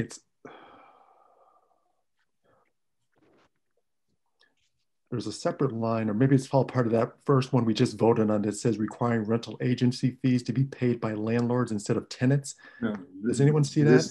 Yeah, this was a different proposed ordinance that we discussed, and I've informed you that it's my opinion that the City Council does not have the authority to do this. Okay. And it was, I don't know who brought it to the committee, okay, but I don't believe that and I will note that it was brought to the committee, and that under the supervision of the city solicitor, the committee got the opinion that this was not within the authority of the City Council to enact. So, okay, unless the committee has a different view and wants to go forward with that anyway, that's what I would propose. Megan? It might have been Carmen Juno when she came. Oh, yes. Wait. Yeah. Okay. So we won't, nope, that won't be, okay. I'm going to move on next to the request by Bo Clark on November 30th and November 18th by Tate Porco email, the Fair Chance Ordinance, request to create and pass a Fair Chance Ordinance that limits the use of criminal record by private landlords. Members reviewed National Housing Law Project Fair Chance Ordinance Toolkit on November 17, 2020 meeting. Among other things, the toolkit included a caveat that fair chance ordinances usually comes from the work of youth organizations. Consensus was that this is not something Ordinance Review Commission equipped to do. Northampton Housing Project member Carmen Juno proposed consideration of a sole exclusion of eviction history. refer to bucket number 2, November 30th, 2020. Okay. Megan. Well, first of all, it should be bucket number 3 because it's non-existing ordinance. But yeah, I thought you decided wasn't appropriate for Northampton. I looked for that toolkit and it requires it's really, I mean, it's no surprise it's an active place like Richmond, Seattle, DC, and Newark because places with large housing departments, because this requires someone to handle administrative complaint process that we here have to refer to MCAD. So we don't have that capability here in Northampton right now. So that's just, we could actually just add that to our recommendation to not support this at this time. Okay. Mr. Chair, also, I believe we had a discussion that the Corey statute, the Criminal Offender Record Information Statute, was specifically amended at the state level to give access to landlords to that information. And I don't believe that we could, I think that the state legislature has spoken in this regard. That's not to say anything about the exclusion of eviction history, but I don't know how we would prevent landlords from at least going to courts and looking at records of evictions in courts. They're public records. Right. So I just don't see how we could do this. Right, but isn't that something though we could put in our report that we did review this and that this is, I think that's what we want to say regarding this item. Mm-hmm. Yes. Yeah, okay. I'll be sure to do that. Do we need to, or is this something that we need to do a motion on, Attorney Seawald, then send to you? Yeah, I think that a motion would be appropriate. Okay. Can I get a motion, please? A motion to not recommend a fair chance ordinance in Northampton at this time. Motion made by Member Peck, seconded by... I'll let Jeff do it. Let Jeff do it. Seconded by Jeff Napolitano. Thank you. Roll call, please. Councilor Thorpe? Yes. Councilor Lavarge? Yes. Councilor Nash? Yes. Member Peck? Yes. And Member Napolitano is a yes. Okay. Next up, presented by Councilor Nash, proposal to expand notification under section 350-3.5, whereas expand notification of zoning map changes to include tenants of abutting properties as well as owners. Sent to Planning Board for review and comment December 7, 2020. In parentheses, members decided to place in bucket number 3, January 11th, 2021. Okay. And I can, just a little follow-up information there. That Carolyn and I are scheduling for the March 11th Planning Board meeting to discuss this and another matter that is on here. Oh, I think it has the next one. Yeah, this and the next one.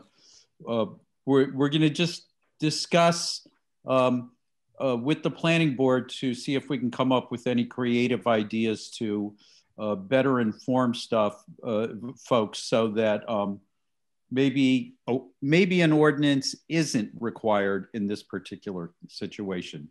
Maybe it could be something that happens on the administrative side, which is something we discussed with Attorney Seawald when we were talking about this last time. So I guess we need a motion to council to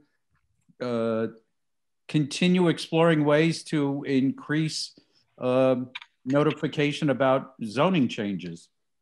I'll second that. Do you want to just defer this until after the Planning Board has had a chance to look at it? I mean, that was what we were waiting for. Yeah, so the only thing is if I don't make that meeting for some reason, or it doesn't happen in March, that I just don't want to see our, Okay.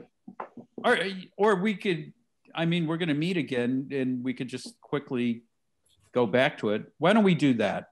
What do you want to do? Why don't I withdraw the motion, and for the next two, they're going to be before planning board for discussion, and we'll come back to those before at one of our next meetings. Okay, so before I move forward, so the one-year proposal to expand notification under section 350-3.5. Yep. The next one with Councilor Foster, 312-51, towing of vehicles impeding snow removal operations. And the next one with Councilor Alex Jarrett, commercial buffer zone proposal. Those should be deferred, or you're asking for those to be deferred? You know what, Councilor Jarrett, that one, let's discuss that separately. Okay, so the two that we're going to defer is the one for you and the one with Councilor Foster. Correct. Okay.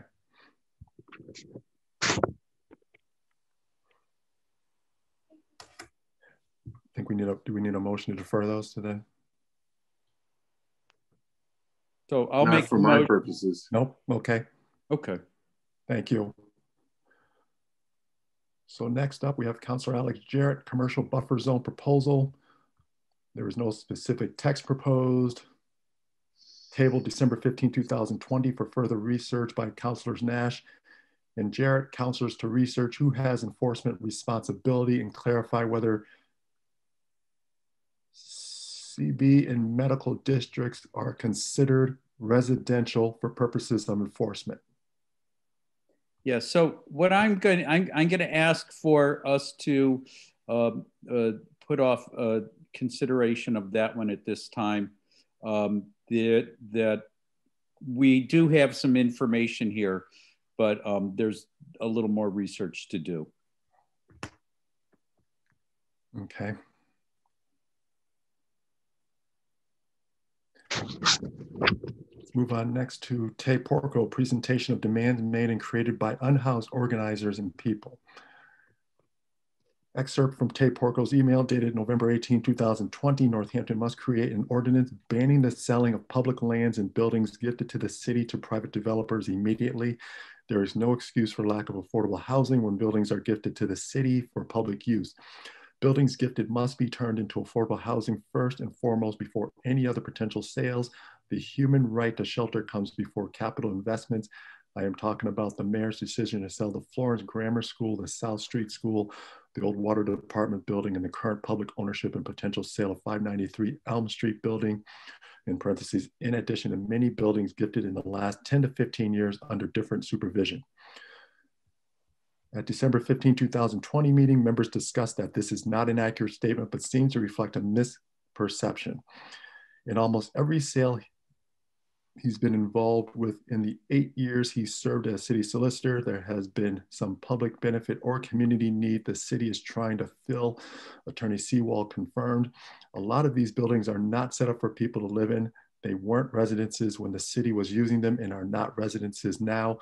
The cost of renovating the buildings to provide sanitary facilities, etc., to turn these into houses would be financially prohibitive. Note also, in all cases mentioned by Tay, properties were not gifted to the city, but were municipal buildings no longer in use. List of demands from the unhoused organizers referred to bucket number 2, November 30th, 2020. Okay.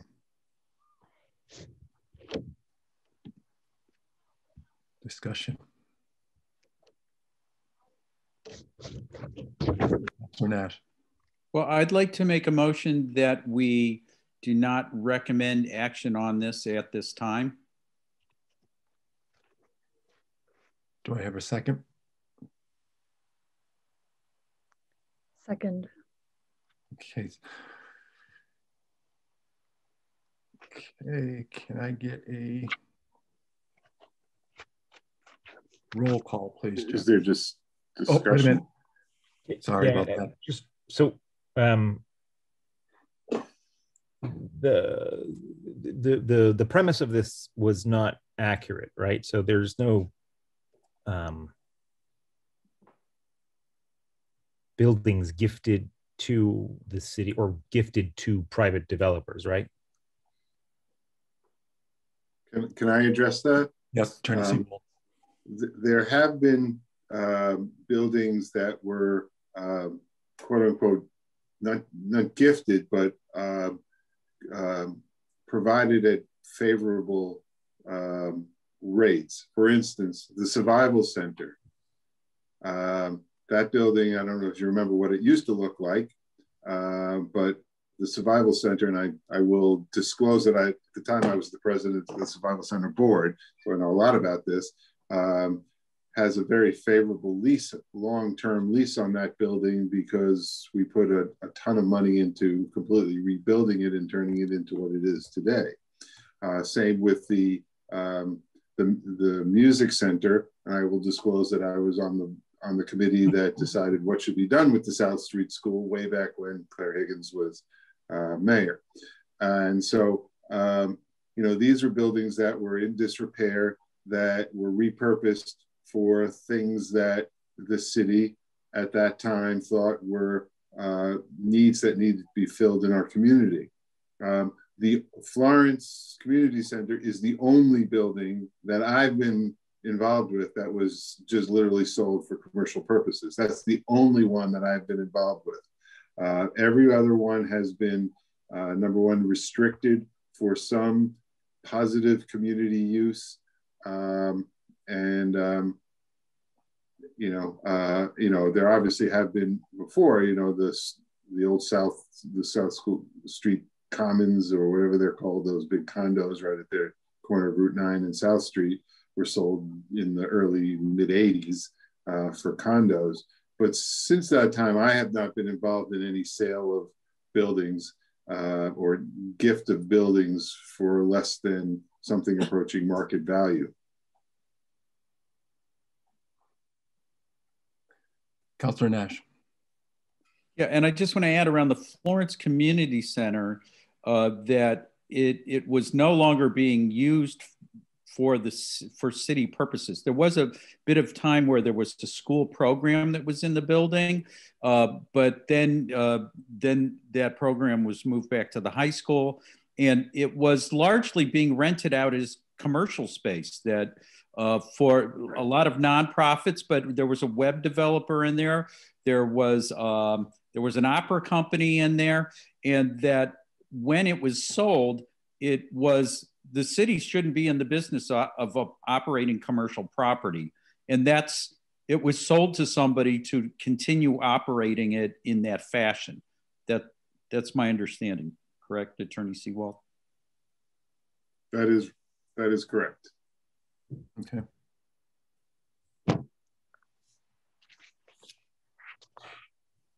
But I think that the bottom line here is that none of these buildings were appropriate to put people in to live. That's why we're proceeding with our attempt to establish a resiliency hub where we can house, you know, houseless people, particularly in emergency situations. But, you know, the building, you know, we can't just put people in buildings and expect them to live in inappropriate buildings. We have sanitary codes and things like that. Any further discussion? I don't. Jeff? No, I don't. So there was once a prestigious nonprofit known as the American Rent Service Committee that was in the building in Florence, and I'm not sure that I necessarily understand the argument about not being able to put people who are experiencing houselessness or homelessness in a space that has, you know, hot water and heat in it. Why is that not appropriate? Because we're providing housing that is not housing, and it doesn't have the facilities. I mean, it might, and you might have a particular location that could have been used, but You know, the survival center is not in a space that could have been used as is for housing. They were garages, and I just don't think that we could have put people in these spaces for any long-term use without renovating them. But it could have been like short-term use or something like that, right? Possibly, but certainly was not. They were not set up for housing.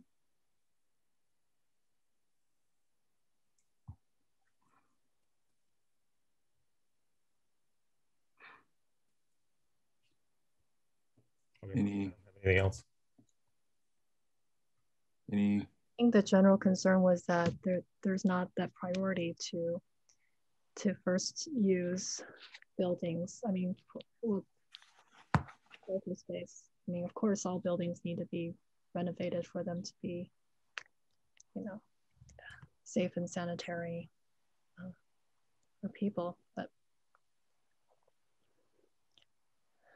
yeah, I'm not sure if this is pertinent to the motion at hand. Just when we're talking about, you know, people who are, you know, have no shelter and are living in the cold, and saying that something would require renovation when everything requires renovation, and there certainly would be better than living in the cold. I'm not sure. I think that that's necessarily a valid argument, but I don't think that's necessarily relevant to this motion. So I don't have any. But what we're talking about is prohibiting the city from selling any buildings.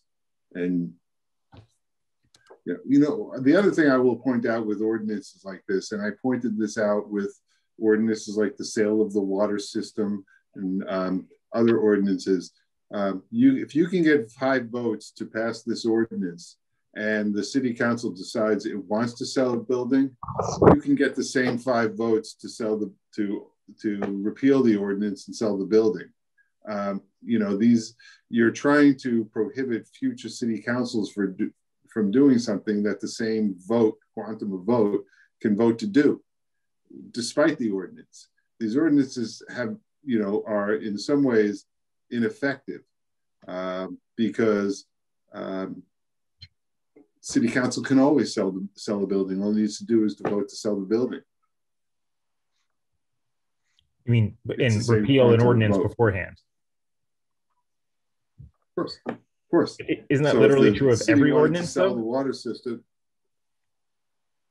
Well, but not every ordinance tries to bind future city councils from doing something. Mostly ordinances prevent citizens and private people from doing things. It regulates the conduct of private people, not the conduct of future city councils. Zoning doesn't bind future city councils on how we develop land.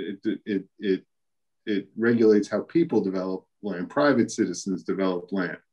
Parking isn't about what the city council does in the future. It's what private citizens do.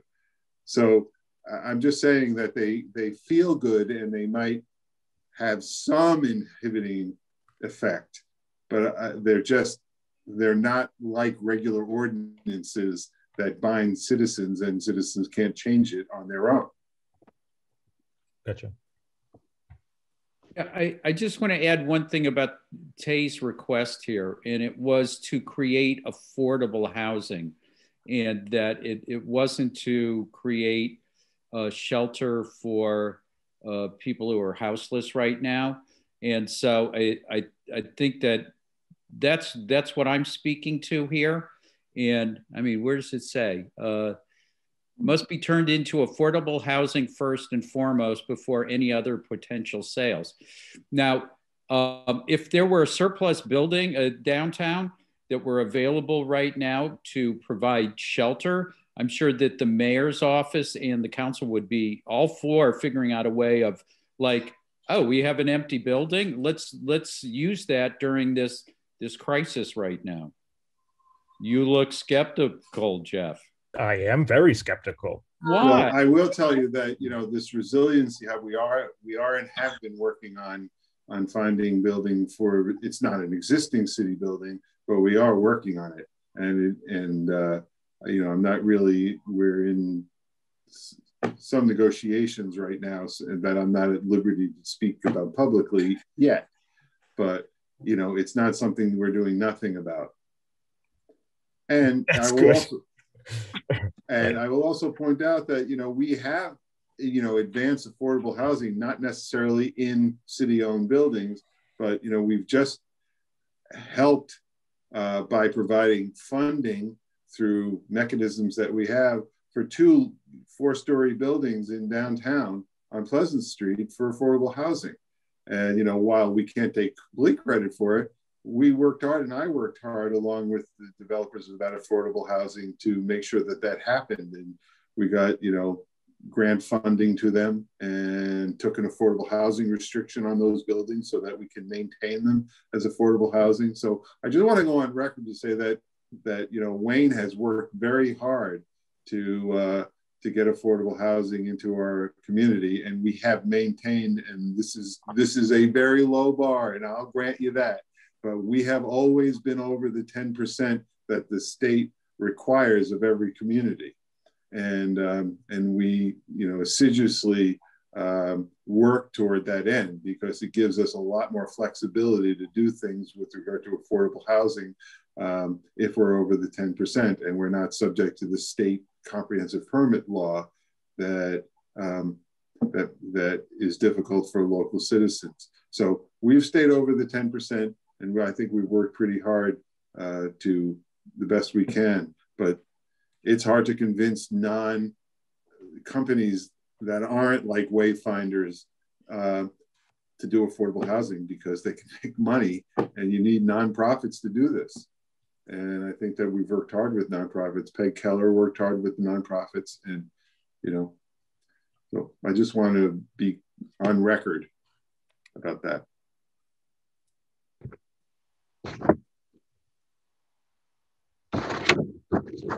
And I will point out that the big buildings that went down in, you know, up in downtown Northampton and downtown Amherst are not affordable housing. Those are really expensive housing in the large buildings in Amherst. Councilor Nash.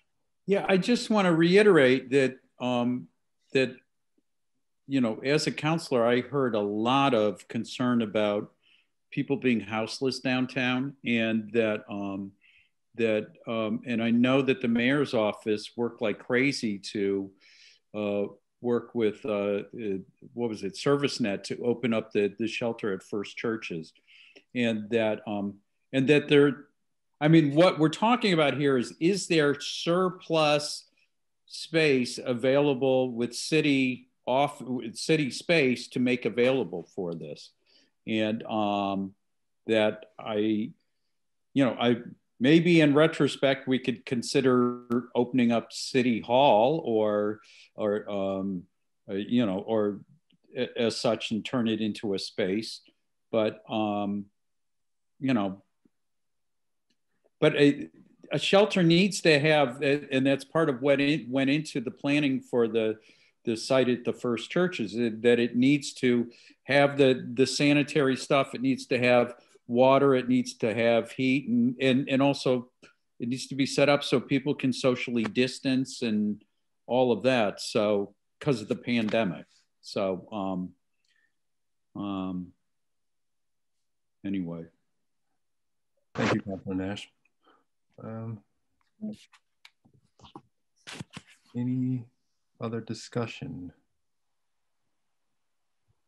Do we hear a motion to refer this, or the motion to not refer this to council with an explanation?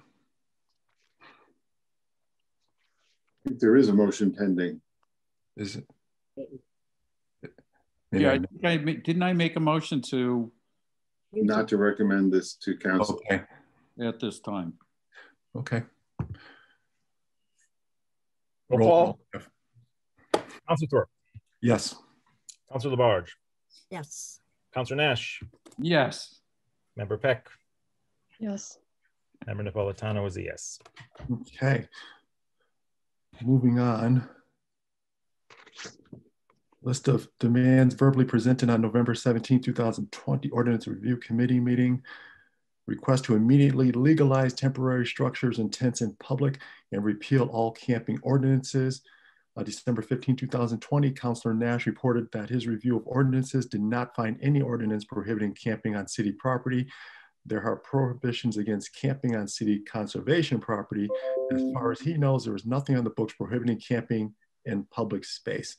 Referred to bucket number 2 on November 30th, 2020.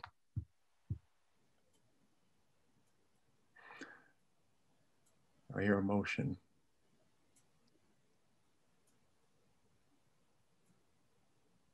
So for the sake of discussion, I'll make a motion that we not refer this to council at this time. And, but we're going to discuss. So. Right here, second. Second. Okay, discussion. Yeah, so the reason I want to, that I'm recommending that is that, I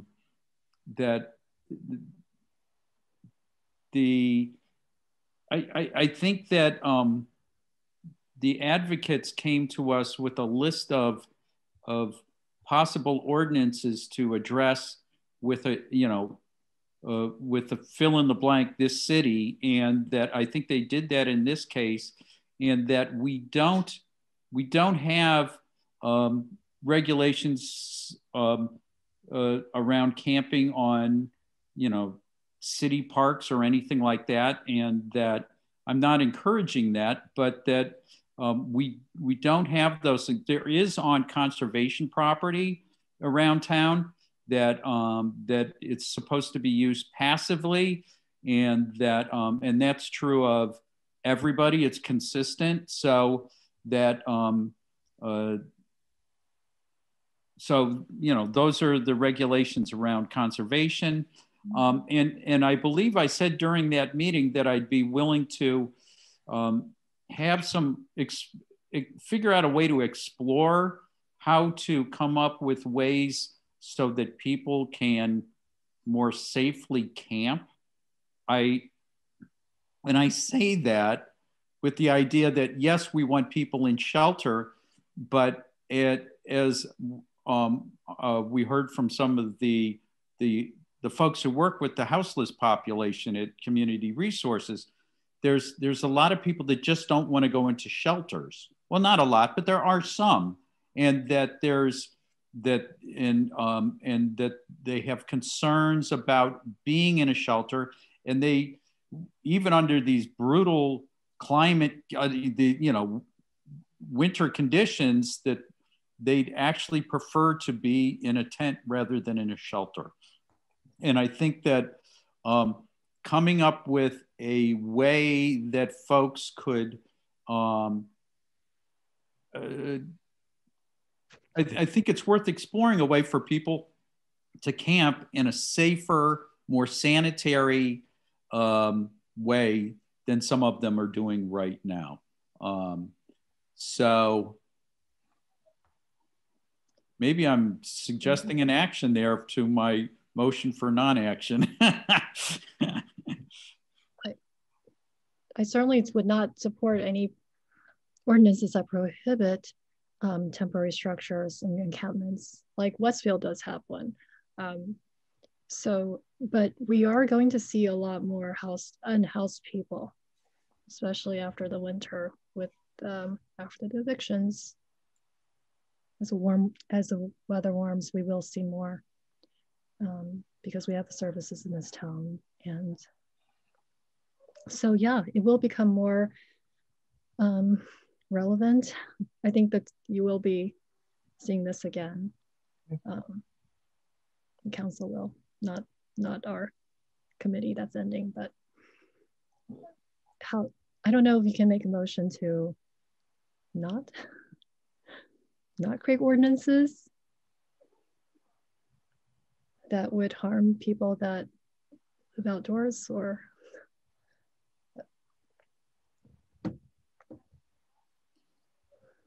is it worth adding this to a narrative that accompanies the report? I would like to do that for I would like to do that for each of the chapters of ordinances for housing, for zoning. What's left? I could add a note that that this was brought to the committee, and that while the committee did not support, did not see the need to recommend an ordinance that legalizes temporary structures, the committee also would not have supported any ordinance that would impede those who choose to reside outside of a traditional house. Mm-hmm. Good. I mean, I see a lot of people camped in the meadows, or when I walk my dog in the meadows, there are definitely people living down there. Okay. Conservation land. Yep. That's not conservation land. No.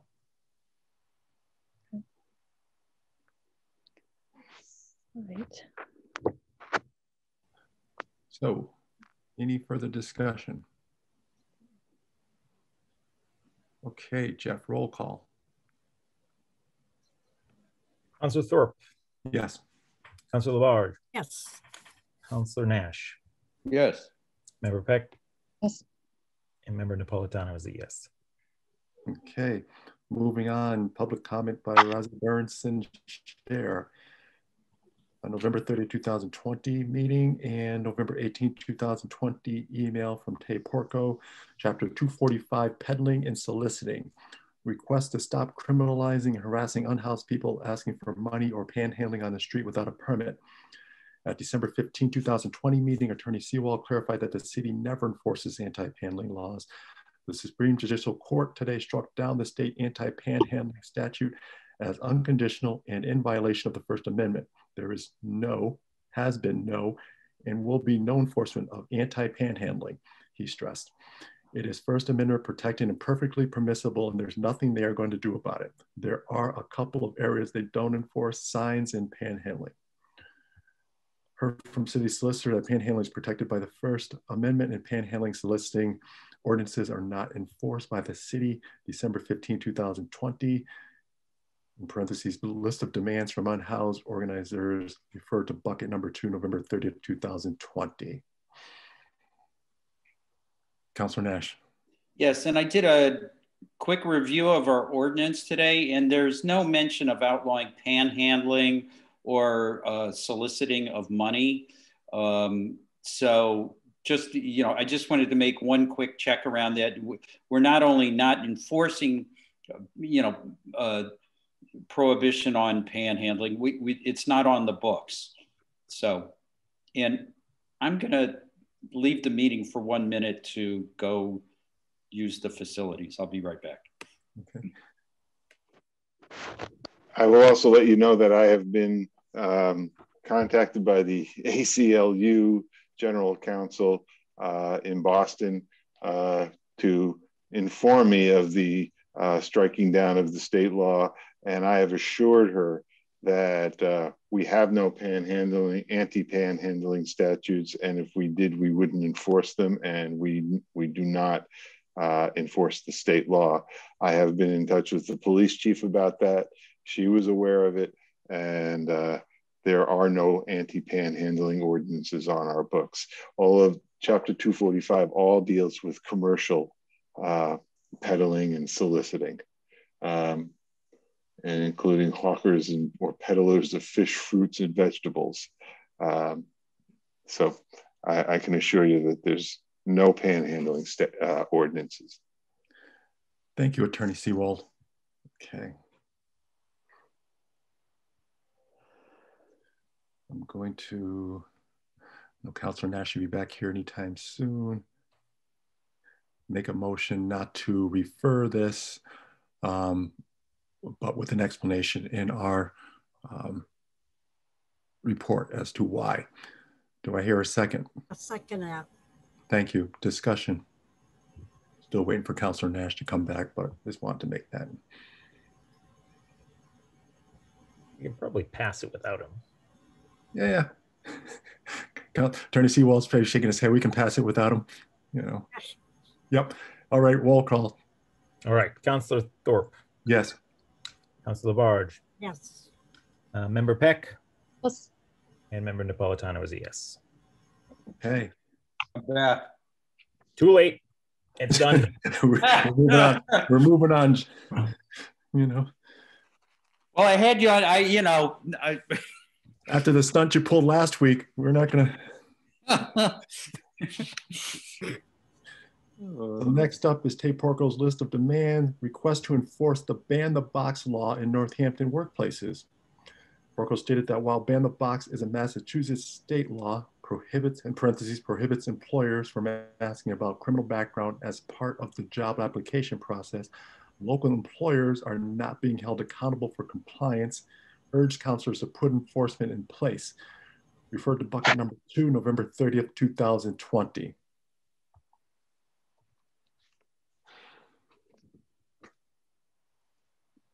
Attorney Seawald, you're mute. We have no authority to enforce state law. Right. Do I hear a motion? Make that motion. Not to refer, but for an explanation. And I'll second that. Discussion. Councillor Nash. Councillor Nash. Yeah, if we could, I'd be all about enforcing this. I think, as somebody who's worked in employment all my life with people with disabilities, and and the folks who've been a part of the criminal justice system to have that piece of information always stuck to them, even as they try to become upstanding citizens, quote unquote, that I would wholeheartedly support that, although it's outside of our purview. So and something tells me maybe Councillor Thorpe might have something to say about it too. Are these cases referred to MCAD? I mean, all these sort of, is that the entity that manages all these, complaints?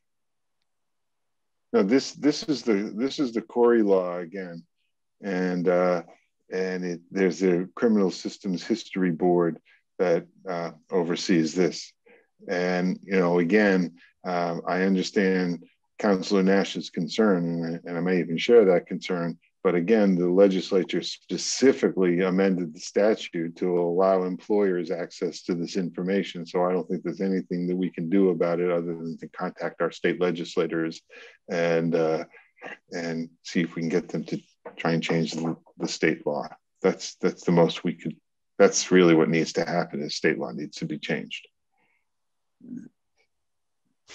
I make the motion to what's the language? Disregard this one? Not refer, but with an explanation as to. Right. Second. No further discussion. Roll call, Jeff. All right. Councillor Thorpe? Yes. Councillor Labarge? Yep. Councillor Nash? Yes. Member Peck? Oh. Member Peck? Did you say yes or no? Oh, yes. Oh. And Member Napolitano was a yes. Sorry, I didn't hear you, Megan. Sorry. Okay. Next on the list is Tate Porco's list of demands, requests to create an ordinance that imposes penalties and incentivizes against the maintenance of private property vacancies. Referred to bucket number 2 on November 30th, 2020.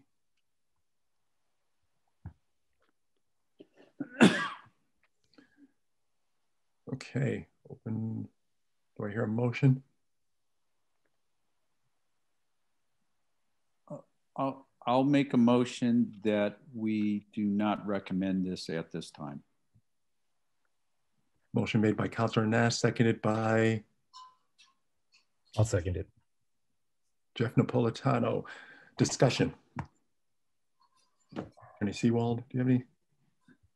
You know, I will say, and I'll say this without, at the risk of stepping, you know, speaking out of turn, but this is something that the mayor and I have talked about over the years, and it is a concern. And we have one particular landowner who is of particular concern in this regard, and who keeps property vacant for a very long time, and it's not a good thing in our downtown.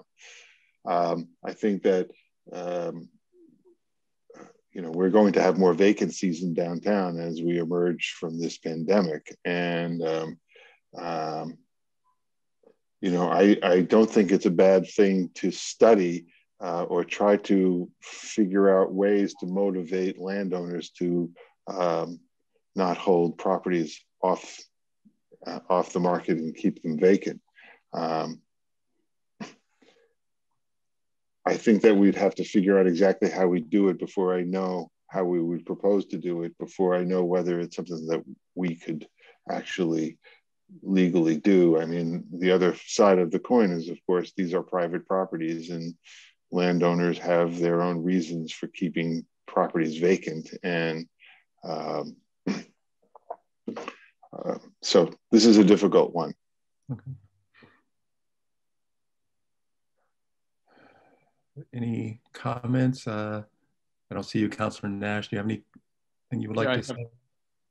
Yeah, so I want to say two things here. First, I want to say thank you to Tay Porco for bringing all of this stuff forward, because it had us do our due diligence around all of these things that you know, that as an advocate for houseless people, I appreciated being challenged on what is it you're doing, and that it caused me to do a lot of research here, and all of us to really look into what the city's doing.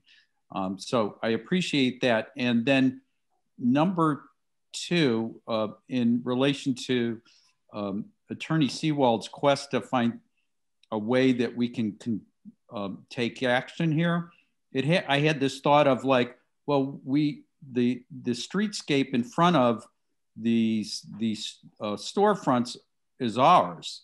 The sidewalk is ours, right up into the door, and we could turn that into gallery space, or we could do things in that right of way that so that we are no longer looking at empty storefronts with you know, posters pinned up on them. That and I don't know how, if we could legally do that, but it was just the thought I had. But I still stick with my original the original motion to not take action on this at this time. Okay. Councilor Labarge. Yeah, this is a question for Attorney Seawald. Attorney Seawald, all right, say the building that there's concerns about. How can a landlord get away with letting a building just sit there? What would be that purpose for that landlord or the owner of that building to just let it sit there? I mean, what is he getting out of that? I really can't speak to the individual motivations of any particular landowner or building owner. I don't know. I have no idea why any landowner would leave so many spaces vacant for so long. I often comment on, I just don't understand the motivation. And if you think this particular landowner has a lot of vacant properties here, you should see what he has in Holyoke, even more. And it is a business model that I just do not understand, and I will go to my grave not understanding it. That said, he pays his taxes, and you know, I think that on some level he may just have a right to do with his property as he sees fit. That's what I mean. If say a piece of property just sits there and sits there, it's deteriorating. If it is deteriorating, making a city, especially like Main Street or up in Florence, whatever, right? Looking bad, doesn't a city have the rights to do something about that? Well, I think he has the right to put posters in his windows. I mean, that's First Amendment expression, unless we're going to have a, you know, an overall prohibition on communication through windows, and this could be done in a manner that is, you know, content neutral. He has, but his building is not deteriorating any more than any other building. I mean, actually, the upper floors are mostly filled, and so there is commercial activity happening in these buildings, and they're private property. I mean, do you have a right if you move out of your house to just have it vacant? Or can we force you to lease your house? So, I have a question of if a piece of property, no matter who it is on Main Street or Florence, okay, that owned the property and it starts deteriorating and it doesn't look good for a city, just like in Springfield with some of the houses and so forth like that. You don't have to tell me about Holyoke. I have many relatives in Holyoke and I understand where you're coming at about that. So how do we find a way to clean up that act? Well, I mean, I just don't know that his buildings are physically deteriorating any more than other buildings in town are physically deteriorating. But I'm not just talking about that person. I'm talking about well, you know, if we can come up with standards for maintenance of buildings, perhaps, but that doesn't have anything, that doesn't really speak to Ms. Porco's suggestion that we prohibit you know, vacancies. And, you know, that it also becomes more difficult in times like these, because I think we're going to see more vacancies. And I think that it's going to be, you know, it's going to be some period of time before we get back up to the, you know, to the occupancy levels that we've been used to in other buildings. So what happens in those situations? So we're speaking right now about vacancy, not, you know, the deterioration of the exterior of the building.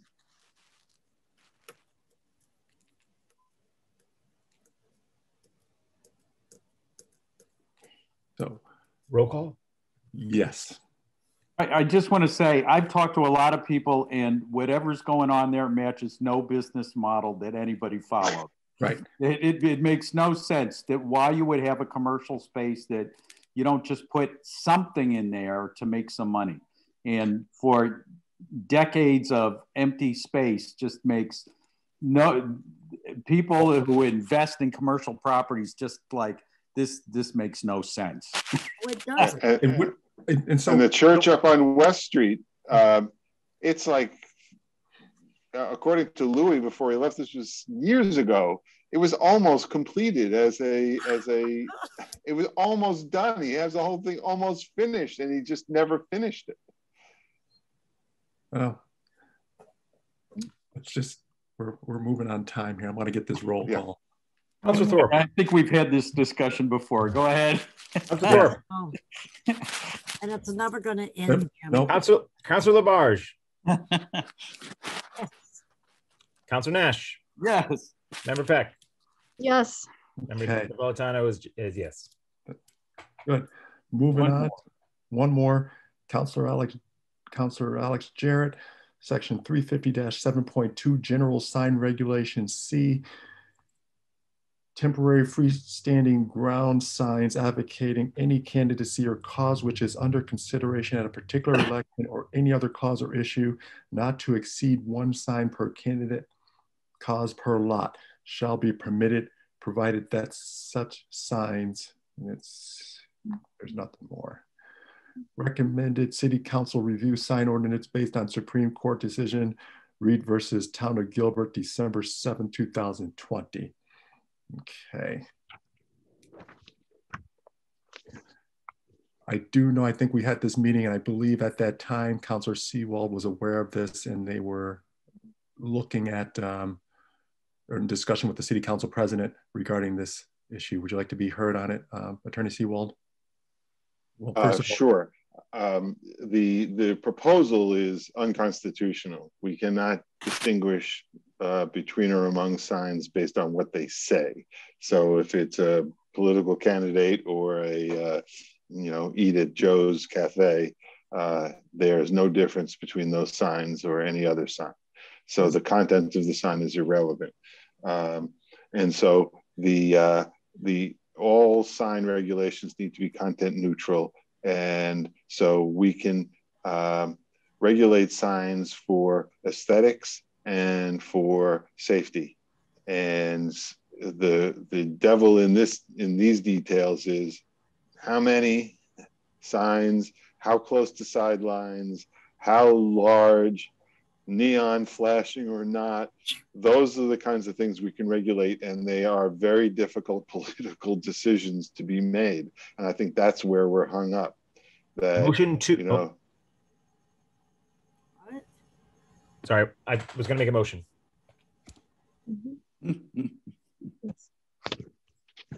So do it. Motion to not refer this and to associate with the comments of the city solicitor just now.